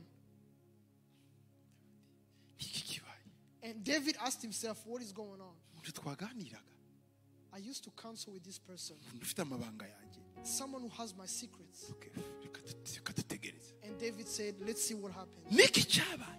But what happened? mu gitabo cya kabiri cya samweli 15:12 In the second book of Samuel 15:12, bibiri iravuga ngo maze abusalomu ngo atumira ahitofeli w'igilo. yari yaragiye igilo yaravuye ibwami. abusalomu ni umwana w'umwami. then Absalom sent for Ahithophel the Gilonite. He had left and went to his village Gilo, ngo umujyanama wa dawudi David's counselor. ngo ava mu mudugudu w'iwabo igilo mu gihe abusalomu yatambaga ibitambo. He came from his city Gilo, while Absalom was offering sacrifices. ngo nuko ubugome buragwira ngo kuko abantu biyongeraga kubana na abusalomu uko bukeye. And the conspiracy grew strong, for the people with Absalom continually increased in number. abusalomu yagiye gutamba ibitambo Absalom went to offer azana sacrifices, abantu benshi cyane. and he brought many people. niki cyabaye? What happened? abusalomu yashatse gukorera se kudeta Absalom wanted to do a coup d'etat to his family. ariko But ahitofeli ademisiyona kare. But Ahithophel resigned way earlier. ajya kuba igiro muri village. And he went to live in Gilo in the Ava village. ibwami. He left the royal palace. bukeye Then abusalomu atumiza abantu ngo muze dukore fete. Absalom called for people to come and have a feast. ntabwo yari fete yo gutambira imana ibitambo. It wasn't a feast to offer to God umwana sacrifices. w'umwami yatumije abantu. The prince has invited abantu people. batazi ibyo ari byo baraza benshi. People unknowingly came. bamaze kuzura ari benshi. When there were many people, atumaho Ahitofeli. he then called for Ahithophel. kuko Ahitofeli ngo yasaga n'Imana icyo avuze. Because Ahithophel was likened to God in his counsels. Absalomu na Ahitofeli bari baziranyeho utuntu amagambo yo mu gikari. Absalom and Ahithophel knew each other in secret. hari ibyo bavuganaga. There were things they would talk about. bakora imigambi hakiri kare. They made plans ahead of time. kadukomeze histoire. Let's continue.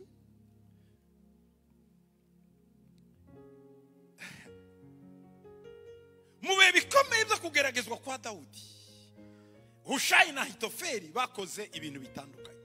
Hushai and Ahithophel reacted differently during David's trials. bose bahuriye kuri Dawudi. Both of them are close to David. umwe ni inshuti ye, One is a friend, undi ni umujyanama we, donc w'amagara. and another one is a trusted counselor. Dawudi agize ibibazo. David has a problem. uburyo bagiye kubyifatamo The way they are going to behave biratwereka ufite umuzi wo gusharira muri we. will show us who has the root of bitterness. Hushayi yakomeje kuba indahemuka ndetse no mu buryo bw'ibanga kuri Dawudi mu gihe yakoresheje amayeri mu kugusha Absalomu, amugamburuza inama zikomeza Ahitofeli byatumye Dawudi atsindwa. Hushai remained secretly loyal to David, betrayed Absalom's cause by opposing Ahithophel's plan and proposing in its place a scheme of his own, which actually gave the advantage to David. Ahitofeli yahagurukanye na Absalomu kugambanira Dawudi. Kwiyonkora kwa Ahitofeli kuri Dawudi byabaye igikuba gikomeye kuri Dawudi. Dawudi yabonye ijuru rimuguyeho. Ahithophel took a leading part in the revolt of David's son Absalom, and Ahithophel's defection was a severe blow to David. Bari mu nama yo kugambanira Dawudi, as they were trying to plot against Hushayi David, yarimo nawe. Hushai was among them. Ariko Hushayi yari yaragumye mu ibanga kuba inshuti ya Dawudi. But Hushai had remained a friend of David secretly. Bapanga imipango yose. They made all the plans. Hanyuma Hushayi And then Hushai abwira Absalomu, told Absalom, ngumva Ahitofeli ndamwemera. I trust Ahithophel. Bati kandi Dawudi And David agomba gupfa. must die. Atariko uyu munsi But today, yaswase kabisa Ahitofeli nawe inama yavuze sinkazazindi batariko reka nje guha inama. Amuhaye inama. Ahitofeli amenya neza ko ariyo kumurwanya. Absalomu yakiriye Hushayi yangaye Ahitofeli. Hushai said, this time around, Ahithophel is wrong. And Absalom took the counsel of Hushai, and Ahithophel knew very well that Hushai's counsel was against him. Ahitofeli yamenye neza ko Hushayi amuhinyuje akoresheje amayeri menshi. Ahitabona kaga ingabo za Absalomu zigiye kugira bituma yiyambura ubuzima riyahura. Ahithophel, recognizing that Hushai had outwitted him, foresaw the disastrous defeat of Absalom's forces and took his own life. Uyu muzi wo gusharira wavuye muri Ahitofeli. Where did this root of bitterness start in Ahithophel? Ufite iyo habaye ikibazo ntukiganire, ntukivugane n'umugore, ntukivugane n'umugabo, ntukivugane n'uwo mubana, n'uwo mukorana ngo mubwizanye ukuri mu mutima hagumamo ikintu. Noneho wase kiba kibiryari iyo utakibwiye nyiracyo ukazenguruka iruhande ukaje kukibwira uwundi, uyu nawe akibwira undi, byagaruka kuri uriya bikaza ari bombe hakaburwa ngo hagati y'abantu kandi ntacyo bapfa kara kantu gato.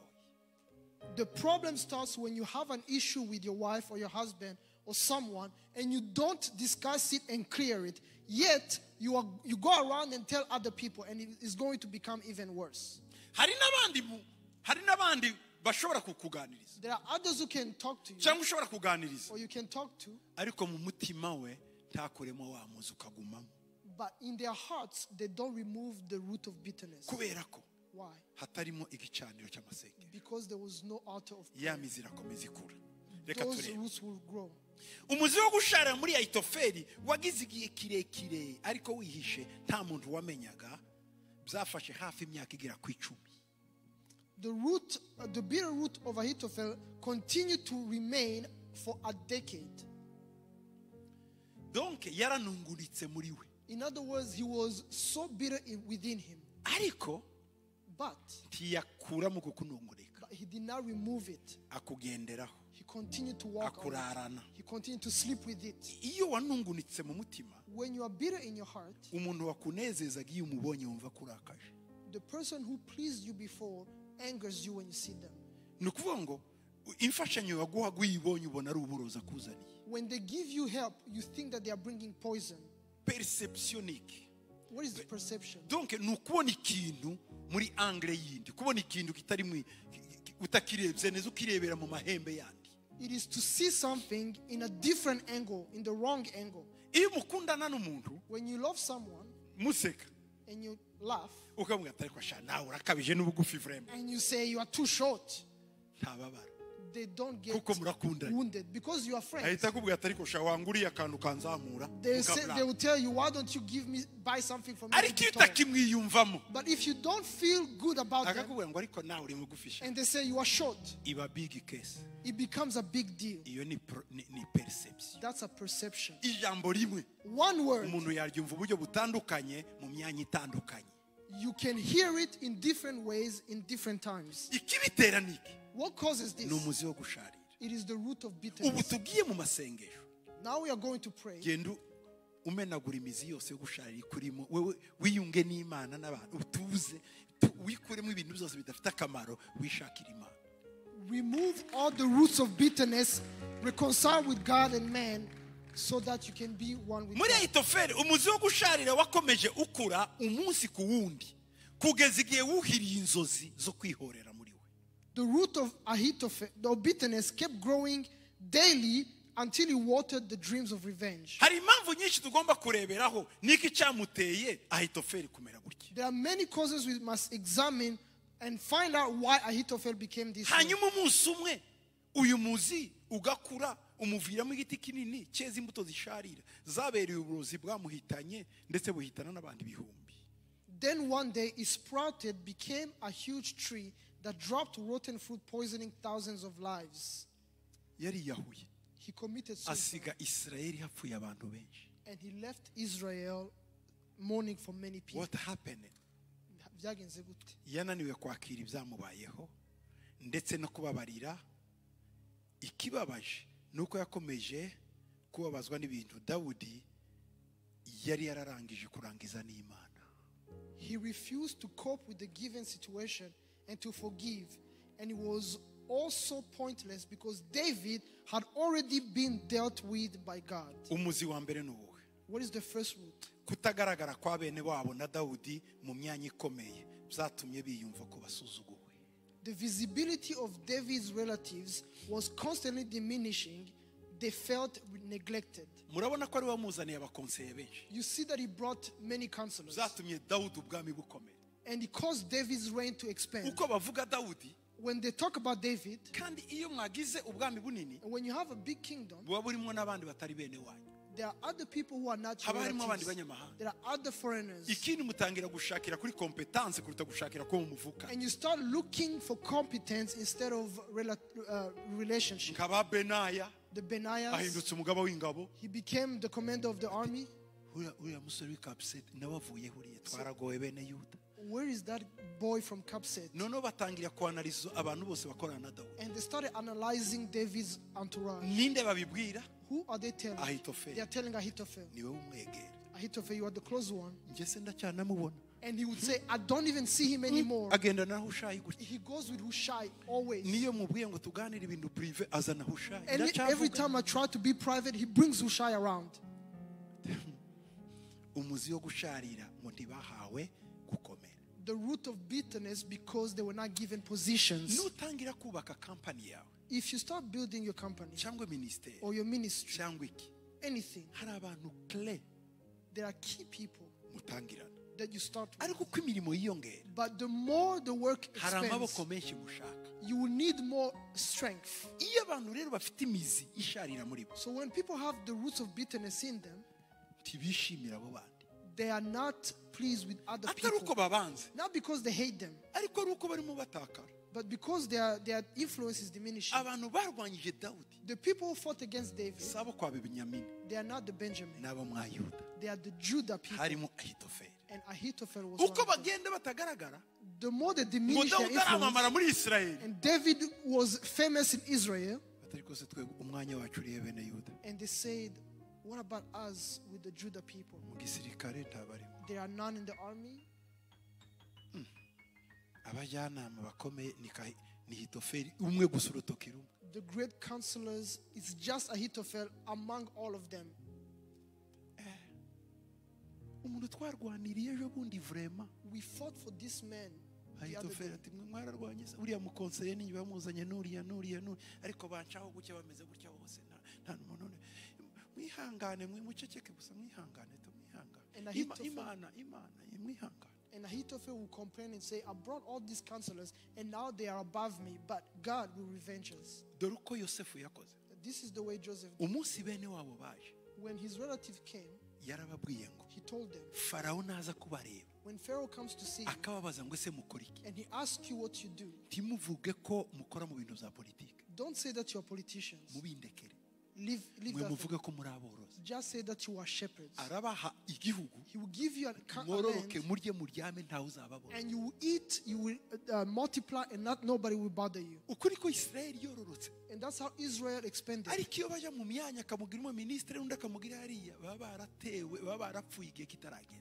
But if they had been placed in positions, political positions, they would have died. Icyo mvuga hanike, What I'm trying to say ako is this. kantu That thing, katumye Ahitofeli ababara muri we, ariko arakabika. it caused Ahithophel to grow bitterness in him. Reba rero nawe umuntu ujya kuvoma yanze avoma ibirohwa. Imagine someone who goes to fetch water unwillingly, they will fetch bad Ibyo water. Dawudi amutuma gukora What David was sending him to si do ibyo azana, is not what he was bringing. cyangwa arajyayo Or he will go, mbere yo kuvuga ikimujyanye. and before he says what brings him, Narinje kubareba ariko mwihangane, dufite ibibazo buriya hari ibwami, mwihangane. he would Bamwe hari iki tubona bimeze neza, atoya umugabo yarahindutse, si wa wundi twari Dawudi. go Aha, and spread rumors. bazababwira amakuru yarahindutse, si wa wundi. Kandi yaragiye gutanga inkuru, bamubwiye ngo jyana gusa hari umuguverineri mujya kureba mu gace k'igaza, yagera bati nubwo tugushize ariko burya nta muyobozi dufite, mwihangane gusa nta kundi dupfe kwemera ibyagiye byaraje mu gihugu, nta kundi. Uko niko abafite imizi yo gusharira bamera muri. That's how people who have bitterness roots are. They spread rumors even though they have no reasons to do so. Kuko uyu mbwira we Because the one I'm telling si uwo mwa Yuda, is not of Judah. ntazi ikibazo cya bene Yuda batabonye He imyanya, doesn't know the issue with the Judah people. ariko uwo nkozeho wese, uwo ngezeho wese, kuko nsharira nawe ndamusigira mu busharire. But everyone I go to, everyone I speak to, I will leave bitterness in their hearts because I am bitter. Ikindi nike Another thing is this: visibility, kutaboneka kwabo.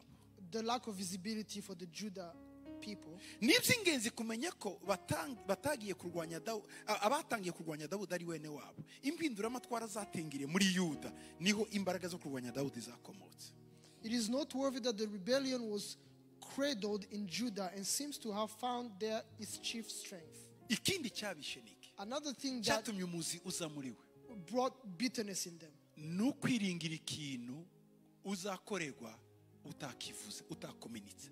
Expectation. it is to have expectations and not communicate them. Ngo ariko nawe aribwira, azi ko ari umunsi wa birthday yanjye, agomba kuririmba, agomba kubwira abantu baririmbe. Donc nawe ntiwamubwiye, nta nabizi ko aricyo gihe wavukiye, ati hariya nta rukundo ruhaba, uragenda. Ariko ku cyumweru baririmbiye Nicole, uriya wundi bamuririmbira, ikaba afere, ntazi ko wavutse icyo gihe, nubwo anabizi yibagiwe, ariko ikaba ikibazo gikomeye cyane. Expectation, we wavuye mu rugo uzi ngo reka nambare neza, ndabizi tunibagera hari imbere barahita bavuga ngo haguruka, mpaguruke bandirimbire, wenyine ukikorera histoire ntawe wayibwiye, wagera hariya none ugataha uri frustré bataguhamagaye. Expectation, kwiringira ibintu utakominitse, byatumye abantu benshi bagira ibikomere byo mutima. Iyo babwira basi bakavuga ngo ntibabikoze, ariko ntacyo bababwiye mu mwuka se mwakominitse ngo ndambara neza uyu munsi, nzi ko bantungura tu, tugomba kugendera kuri expectation zawe ngo nizo zizagerwa ukominika uvuga ibiri mu mutima wawe. N'Imana iravuga ngo mumbwire ibyo mukene. There are some people who have expectations and they don't communicate them. You get up because it's your birthday and you think that they are going to sing for you and you never told anyone. Even God wants us to communicate what we desire. Kuba rero bene Yuda bari bazi ngo nibo bazakora, ntibigeze babwira Dawudi, ariko bari bazi ngo bizikora, ntibishobora kwikora. Abantu baraganira. The people of Judah expected David to put them in great positions and they never communicated that to David. Kudakominika bzadusenya imitima igihe kinini. The lack of communication has wounded our hearts. Kugendera ku kintu gusa umuntu yibwiye ngo cyakagombye gukorwa. You just go and assume that things are going to be done. Nyuma y'umwaka, after 1 year, tugiye muri Israel, when we went to Israel, umuntu yaranyongoreye. Someone came to me and said, arambwira ngo hari umuntu wagize anniversaire. And they said there is someone who has a birthday. Yo, tugeze muri salle ndamuhagurutsa. When we got to the room, I asked him to stand up. Arishima cyane. And that person was very happy. Nyuma y'umwaka, and after 1 year, aza kundeba. He came to me and said, umwaka wa wundi nagiye Israel nti bavuga birthday yanjye nagize umwaka wose mbabaye. Ndavuga ntabyo narinzi, numva ugomba kubimenya. Donc yagize umwaka wose anyanga tuba mu rusengero. Natera haleluya ntiyakiraga ndayipinze. Nagira gutya ndabyanze. Umwaka wose ku bintu nge ntarinzi. For 1 year, that person told me, when we're in Israel, you did not wish me a happy birthday. And I have been angry and bitter against you for the entire year. I would say hallelujah in the church, they would not respond. Uwo munsi umuntu arambwira niba yari yarabimenye icyo kibazo simbiza arambwira ati kanaka afite anniversaire. C'est vrai. Donc tugeze no kanaka afite anniversaire tumuririmbire. Yabanje kubona ngo ninde wakubwiye. Ndavuga no babamenyeshe kuko hari anniversaire yari. Ngo awi ngo ndaruhutse. Naringize umwaka wose mbabaye. Umwaka ngewe nta makuru ndabwiriza nditerera mbiri byuya ngira gute siza makuru ko mwene data ababaye. Expectation, iyo utavuze ikintu ntutekereze ko bagukorera icyo utavuze. Uwo numuzi ubugiye wenyine gukwega mu mutima wawe. Having an expectation and not communicating it will cause you to be bitter if it's not met. Cyana ba mama, especially mothers. Ajya muri sara akagira ngo urabona umutwe we. They go to the hair salon and they expect you to see their hairstyle. Agakomeza gucimbera kunama wowe ntabyo ureba. They continue to go by you and before you so that you can compliment them. And they come to the scratch their head so you can see the hairstyle. Muri computer cyangwa areba makuru yaraga ngo ariko ntureba uyu mutwe kandi wawureba ntumenye icyo ngo niki. Urabona ndasokoje neza. Wasokoje neza sheri. Ariko nyine ubugira ngo uhikure. Ariko se umuntu agiye muri salo aragira ngo uracungana ko yakuyemo amameshe aracungana ko yakuyemo. Donc izo expectation nizo zituma abantu bagira ibibazo mu buzima bwabo.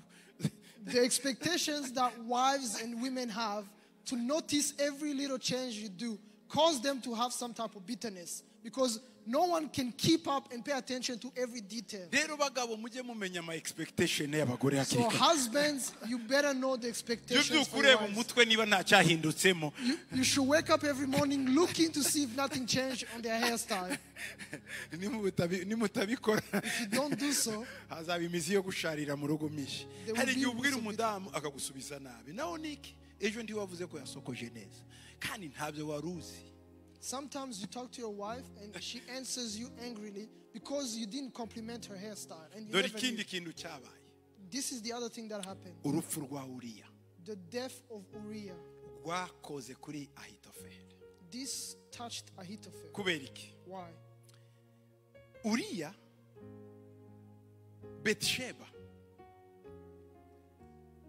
Betsheba yari umwana wa Eliamu. Bathsheba was the daughter of Eliam. Eliam yari umuhungu wa Ahitofeli. Was the son of Ahithophel. Nukuvuga ko Ahitofeli yari sekuru wa Betsheba. Ahithophel was the grandfather of Bathsheba. Muri Samuel wa 2:13. If you read this in 2 Samuel 11:3, Bibiliya ivuga ngo Dawudi amubonye atuma kubaririza uwo mugore uwo ari we. Maze umuntu aramubwira ati si Bathsheba mwene Eliamu umugore wa Uriya w'umuheti. Uriya ari umunyamahanga ariko abaye mu Bisirayeli. So David sent and inquired about the woman, and someone said, "Is it not Bathsheba, the daughter of Eliam, the wife of Uriah the Hittite?" Uriah was a foreigner. Eliamu yari umuhungu wa Itofeli. Eliam was the son of Itophel. Samweli wa kabiri 23:34. 2 Samuel 23:24. Ndabizi ko ibi bintu ngo yabyaye bibarambira, ariko hari igihe bidufasha. Sometimes you get tired because of the genealogies, but this helps us. Ngo na Elifati mwene Ahasubayi umuhungu wa Munyamaka, na Eliamu mwene Ahitofeli w'Igilo. Igilo hamwe yarahungiye. Eliphalet, the son of Ahasbai, and the son of Makathite. Eliam, the son of Ahithophel the Gileonite. Umunsi Daudi yicisha Uriya. The day David conspired to kill Eliamu ninde? Who is Eliam? N'umuhungu wa Ahitofeli. Is the son of Ahithophel. Yari muri zangabo 33 z'abaparakomando za Daudi. He was among the 3 commandos of David. Umukobwa we, his daughter yari Bathsheba. Was Bathsheba. Bathsheba Bathsheba yari umugore w'umukomando nanone Uriya. Was the wife of a commando called Uriah. Donc umukwe na sebukwe, so the son-in-law and the father-in-law, bakoreraga mu gisirikare cya Dawudi. they were in the army of David. Rero Dawudi David yicishije nde? Yicishije Uriya. Killed Uriah, umukwe wa Eliamu. the son-in-law of Eliam. Ahitofeli arabimenya. And Ahithophel learned about this. Arabibika. And he kept it. Biramurya. He wounded him. Yishe umukwe w'umwana wanjye. He has killed the son-in-law of my son. Umwuzukuru wanjye. Wa mukecuru nababwiye wazanaga abuzukuruza imbere y'Imana. Remember, like the grandchild, the elderly woman who talked about the grandchildren. Arababara mu mutima. He was wounded. None bihura na bya bindi byose. And this added on everything that had happened before. Yari umujyanama wa Dawudi. He was the counselor of David. Yagiye ngo amubwire. He did not go to David and say, wakoze ishyano. You have done evil. Kuko Dawudi yacyuye Bathsheba. Because David took Bathsheba as a wife. No kuvuga ko umuhungu we Eliamu abaye umukwe wa Dawudi. That means his son is umukwe. His son is now Eliamu. Eliam is now abaye the father-in-law. sebukwe. Yes. Kandi n'uyu Ahitofeli none abaye ise sebukwe. And Ahithophel is the father of the son. Ntaho bari batandukaniye. They were not different. Byari bikiri muri famille. Because it was still the same family. Ariko but kuko yari afite umuzi wo gusharira. Because he had the root of bitterness. Yabibonye muri yo angle. He did not see that in this. Yo kuvuga ati n'umukobwa wacu ashonga sobukwe ni we. Bya bindi twavuga ngo dukeneye bene wacu none umugeze kwibera dore n'umukobwa wawe ni ubaye. Muri make yari situation bagomba kujera. He did not see it as an answer to their request of being prominent in the royal palace, and it was hard to manage. Ariko yahise deserta akazaragenda. But he left his job and resigned. And they asked Ahithophel, why didn't you come to the meeting? And he said, I am retired. I'm retired in Gilo. But the king is looking for me. He knows that I am retired. That time is when he started talking to Absalom.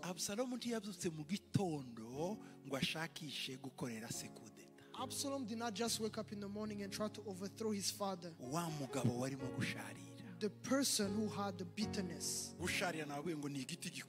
The bitterness is a tree that grows and it has fruits that feeds poison to people.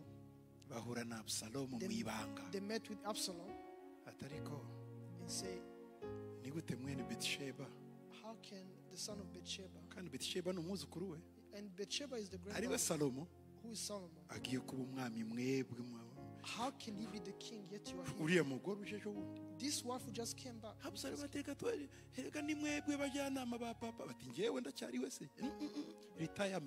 And Absalom will say, you are the ones who counseled my father the king. And Absalom said, no, I am no longer a counselor, I'm retired. And he said, I will support you. To hear Ahithophel supporting him,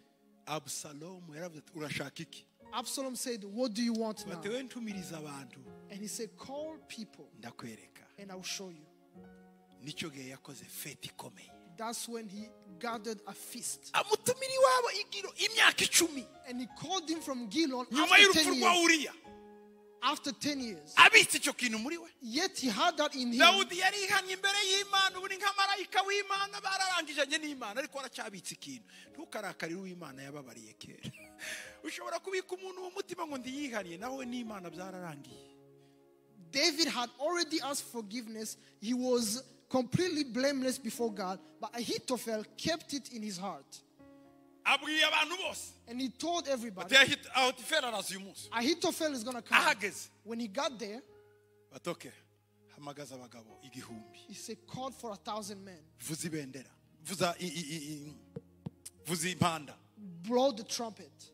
Ubaye umwami. Now you have become the king. Kandi so.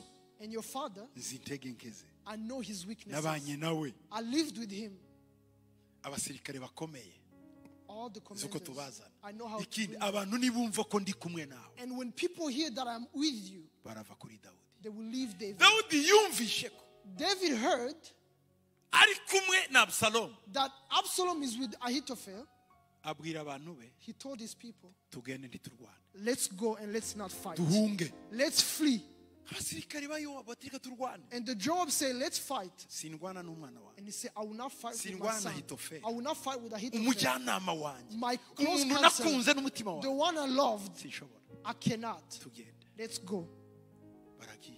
So they left. Abasirikare baragiye. And the army came. Abantu babibonye. When people Bene saw, Benyamini bari baranungunitse barabuza bose barahaguruka bati imbwiragiye ubwami buragarutse. Abanungunike bose baragaruka.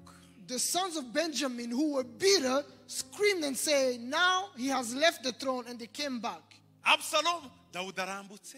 David crossed Yambutse over. Kidron arazamutse umusozi wa He Elayono. went Kidron over the mountain of Olives. Azamanuka epfo. He went down the mountain N'abasirikare.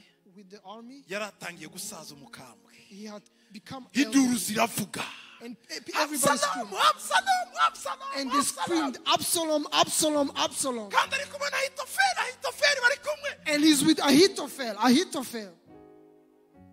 Baraye hakurya ku musozi. And David and his people slept on the mountain. Ahitofeli akubwira ati peti rero. And Ahithophel told, listen, Ngiye boy, kukwereka ukuntu bazinukwa Dawudi. I'm going to show you how to turn people against David. Kandi nawe namenye amakuru. And when he hears the news, Tazagaruka. he will never return. Jya hanze ku karubanda. Go in the public, Bashireho amahema. let them put tents, Ujye uhamagara inshoreke za so. and call the concubines of your Buri father. mugore. Every wife. Uryamane nawe rubanda rutambuka. Sleep with them in front of the public. Mwumva iyo nama. Imagine that counsel. Umutima urimo gusharira ni mubi. The root of bitterness in the heart Iyo is evil. utakuyemo gusharira hakiri kare. If you don't remove bitterness first, Ugera ahantu habi. you will get to a very bad Ukora place. ibidakorwa. You Ukavuga do, ibitavuga. you do things that are not to be done. Bazane. Bring them. Nurangiza kuryamana nabo bose rubanda rureba hanze mu ihema. And after you sleep with all of them in public, Barazinukwa so. they will reject your father, Kandi barumva ko autorite yose iguye hasi. and they will know that his authority is Ibyo fallen. yabikoreraga niki? Why was he doing that? Uko yabikoze umukobwa wa umuzukuru wanjye Betisheba nawe babikore. The way he did it for to my daughter Absalom Bathsheba. we yarazi ko arimo akora ibintu bituma sahunga naho undi yarimo yivanja. Ngicyo kintu gukorana n'umuntu ufite umuzi usharira agukoresha ibintu we utazi akakwereka ngo ni inyungu zawe ariko arize zirimo zigerwaho. Absalom thought that Ahithophel was helping him to overthrow the father, but Ahithophel was seeking for revenge. That's the issue of working with someone who is bitter. You will think that they are doing it for you, but they are doing it for themselves. Bakora amafete. They had feasts. Atari amafete yo gusangira ari ukugira ngo bangishe Dawudi abantu mu magambo bavuga mu byo baganira. They were not Iruhande feasts. rw'ibiryo barya. They were not feasts to rejoice. They were feasts to blame and cause people to reject David. Basuzugura Dawudi They despised David, kandi Dawudi atananiwe kurwana. and David knew how to fight. ariko yanze kurwana n'umwana we, yanze no guhemukira Ahitofeli. He refused to fight against his son and to Araye ku musozi wa Elayono. when he slept on the Mount of Olives, Ahitofeli abwira rero Absalom, Ahithophel told Absalom, kumaze gusuzuguza so mu gihugu, once you have caused everybody to reject ngiye David, kuguhinda inama. I'm going to give you another counsel. Iryo joro That night, Hushai, asanga Dawudi he found David. amugemuriye ibiryo biri ku ndogobe. He was taking food on the donkey Iyo yaraye where he had slept. haramubwira ngo mukambwe Dawudi, And he said, David, nubwo bakwanga bose sinzakuvaho, even though they reject you, I will not leave you. ndagukurikiye. I will follow you. Aramubwira ngo And he told him, ati ntukurikire, don't follow me. ndagusaba ikintu kimwe. I will ask you one thing. Umuntu wenyine mubi The only evil person ni Ahitofeli. is Ahithophel. Subirayo Go back uje kuba umujyanama wa Absalom. and go become the counselor of Absalom. Icyo Ahitofeli avuze What Ahithophel say, jya ugihinyuza. do the opposite. Say the opposite. Aho niho uzankiza That's how you are going to save me. kandi niho uzandinda kumena amaraso. And you will prevent me from shedding blood. Hushai yaragiye, So Hushai left agiye muri bya birori nawe. and he went to the feast. Ndaje nyobotse umwami Absalom, He said, I am following the king ariko of yari Absalom. umukunzi w'ibanga wa Dawudi. But he was the secret friend of David. Ariko Ahitofeli ntiyamushira amakenga. But Ahithophel continued to doubt about him. Ahitofeli yarateye ubwoba. Ahithophel was very serious. Absalom ahamagaje inama, Absalom called for a meeting batoke and said, ubu nabaye umwami, now I have become king. bigenze nde? What should I do? Ahitofeli batoke hamagaza abagabo 1,000. Ahithophel said, call for 1,000. Ubu muri iri joro In this evening, barare bagenda, they will be walking. barafata Dawudi They yananiwe, will catch David because he's Ndamuzi. tired. I know him. baramufata mpiri They will catch him kuko yiriwe agenda araraniwe. because he spent the whole night walking. Baramufata, They will catch him. ejo muzamuzane bamwicira imbere y'abantu, And you bring him tomorrow to kill him. niho igihugu uzagihabwa. That's how you are going to get the country. Absalom atoke, Hushai nawe vuga. Absalom said, okay, Hushai, speak your counsel. Aravuga ati nemera Ahitofeli mucyo avuze cyose. He said, I believe Ahithophel in everything he says. Aravuga ntawavuguruza. When he gives a counsel, no one Twese can give tuzi ko an- inama ze ari nk'iz'Imana. And we know that his counsels are like those of God. Ariko uyu munsi yaswase noneho. But today he has missed the mark. Atereka nkubwire. Let me tell you. Iso Dawudi Your father David, kuva mu bwana bwe n'indwanyi. since he was young, he has been a warrior. Ntuvuge ibyo uvuga ngo arashaje. Dawudi David is, even though he's old, he's serious. arariye amajanja. He is watching for you. N'abayowabu abakomanda. And all those Joabs, Nabo the barabizi commanders, ko iri joro mubateye. they know that you will attack them this night. Nimupima If you try, arabamara. he will kill you. Dawudi ni umurwanyi. David is a Batereka warrior. ndamuzi. I know him. Ni inshuti He y'amagara. is a friend Izi of mine. imbaraga ze. I know his strength. Batariko nguha inama. But I'll give you a counsel. Mutegereze ejo mu gitondo buke. Wait for the morning. Azaba yumvise ko mutakije. He will think that you are no longer coming. Abasirikare bidezoreganiza umwe hariya n'undi hariya. And the soldiers will relax. Bati nico gihe muzamufata. That's when you're going to catch him. Ati ntiwumva inama. And he said, this is a good counsel. Hushai uri umugabo. Hushai, you are a man. Ahitofeli aramureba. Ahithophel looked at him. Aravuga ngo uri umwana. He said, you are a child. Amenya ko Hushai yaje kumurwanya. He knew that Hushai came to fight against Ahithophel. Absalom Absalom, wumviye Hushai. you are listening to Hushai. Bati Hushai ibyo avuze birumvikana, data nanjye ndamuzi di. And he said, what Hushai is saying is true. I know my father too. Naho iryo joro But that night, iyo bagenda if they had gone, babarishe Dawudi. they would have killed Ngo David. yari yananiwe cyane n'ibirenge byabyimbye. He was tired and his feet had swollen. Adashobora kwiruka. He could not walk. Ahitofeli aramureba. And Ahithophel looked at him Amenya icyazanye Hushai. and he discerned what brought Hushai. Nk'umunyabwenge ahita areba ejo hazaza. And as a wise person, he looked at the future. Abona ko Absalom azatsinda. He saw that Absalom will lose Azi Dawudi. because he knows David. Ikindi Another azi thing, ko Dawudi azagaruka. he knows that David will return. Arasohoka ava mu nama. He turned around Yicara ku ndogobe. and got on his Asubira donkey. igiro. He went back to Uwo Gitwaza. munsi And that day, ajya munsi y'igiti. he went under a tree Amanika umugozi. and he committed suicide. Ariyahura. He died. Nuko Ahitofeli yapfuye. That's how Ahithophel died. Niki cyamwishe? What killed him?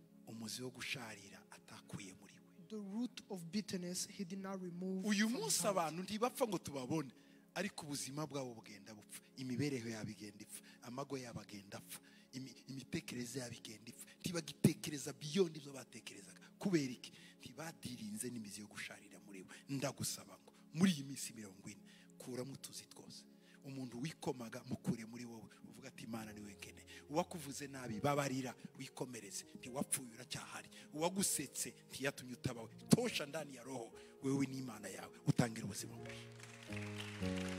Today, people don't die physically, but they die within, little by little. Their marriage die, their businesses die, their belongings die little by little. Today, as we begin the 40 days of fasting and prayer, remove all the roots of bitterness within you. Umenye igihe cyose uri muganira n'umuntu niba atari mu muzi wo gusharira. Discern every time you're speaking to someone if they don't have the root Kuko of niba bitterness. urimo nawe urahita wandura, uhita ubyumva. If they have it, you are going to feel it. Ariko igihe cyose But every time, uri kumwe n'abafite imizi isharira, when you are with people who have bitterness, jya umubwira tell them, twahindura topic, can we change the topic? reka tuganire ibindi, Let's talk about something different. Business, iki things that, twikwirirwa tuvuga let's stop talking about people. Mariya, Mary, twiganirire. let's just talk. Iyo ubikoze gutyo When you do that, uba urinze umutima wawe you protect your heart kandi uba urimo igicaniro. and you keep your altar of Imana prayer. ibaha umugisha. May God bless Mugire you. iminsi 40 May myiza. you have good Imana ibazamu. 40 days of Muhaguruke prayer. dusenge. And may God lift you up.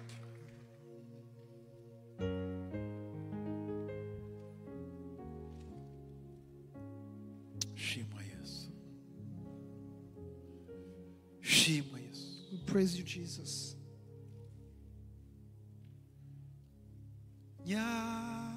Nyakira Mwamina kwihaye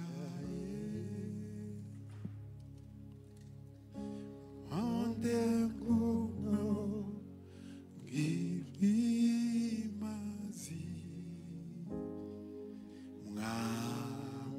Mwamina kwihaye. Nyuma y'igihe gito After a short time, Dawudi agarutse when David returned, yanditse Zaburi ya 41 he wrote Psalm 41 na 55.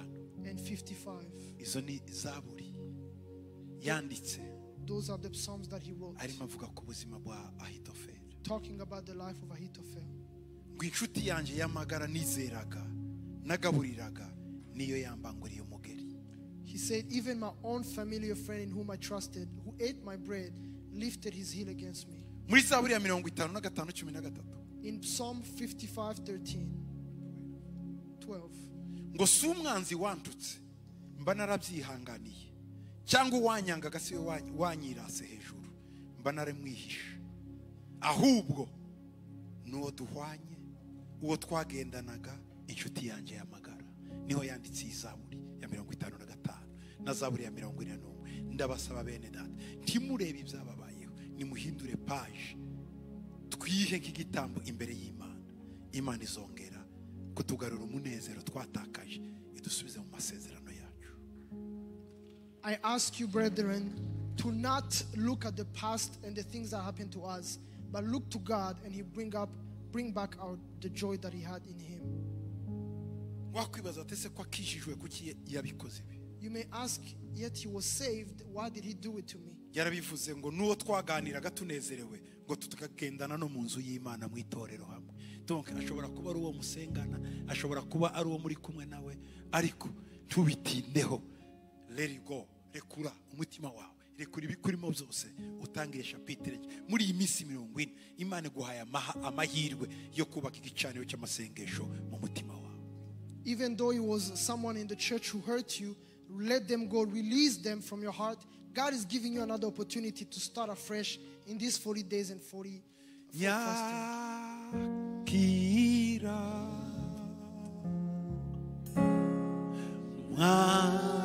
Mwamina kwihaye. Oh, ngomba kuno no bigina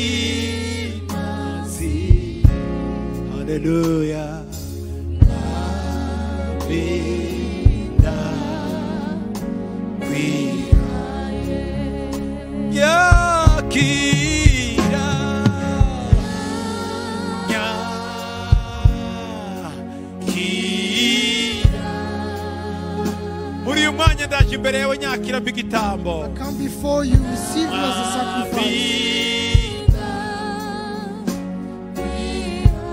Gira igicaniro umutima wanjye mwami. Hallelujah.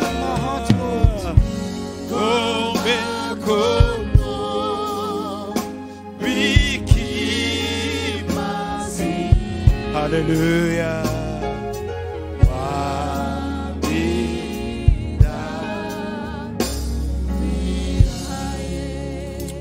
Mana turakura imizi yose yo gusharira mu mitima yacu. God, remove every root of bitterness from our hearts. Amahwa yose turayakuramo. Remove all the thorns. Igikoba gitwikiriye umutima turagikuraho. The foreskin that covers the heart, turagira ngo ducane igicaniro mu mitima yacu. we light the altars in our hearts. Abo twaboshe muri twe turabarobohoye. Those we bound in our hearts, we release them. Ibikomere twagize bidukize. Heal the wounds that we had. Amahwa arimo yakuremo. Remove the thorns in our hearts. Reka igicaniro cyubakwe muri twe. May the altar be built in our Mu hearts. izina rya Yesu. In the name of Jesus. Mu izina rya Yesu. In the name of Mu Jesus. izina rya Yesu. In the name of Mu Jesus. izina rya Yesu. In the name of Ubaka Jesus. igicaniro ma. Build an altar in our hearts. Cy'amashimwe. An altar of prayer. Kwiyiriza no gusenga. Fasting and Buri prayer. munsi mu buzima bwacu. In every day of our life. Reka umwuka w'amasengesho Let the spirit of prayer wuzure muri twebwe. fill us. Tugukorere. Let us serve you. Tugushime. Let us praise you. Tukwambaze. Let us call Garura upon you. umunezero Bring back the mu joy mitima yacu. in our hearts. Mu mago yacu. In our families. Mu bana bacu. In our children. Muri bene wacu. In our Mu relatives. batuvukana. In our Mu brothers. batubana. In our neighbors. Mwami Yesu. Lord Jesus.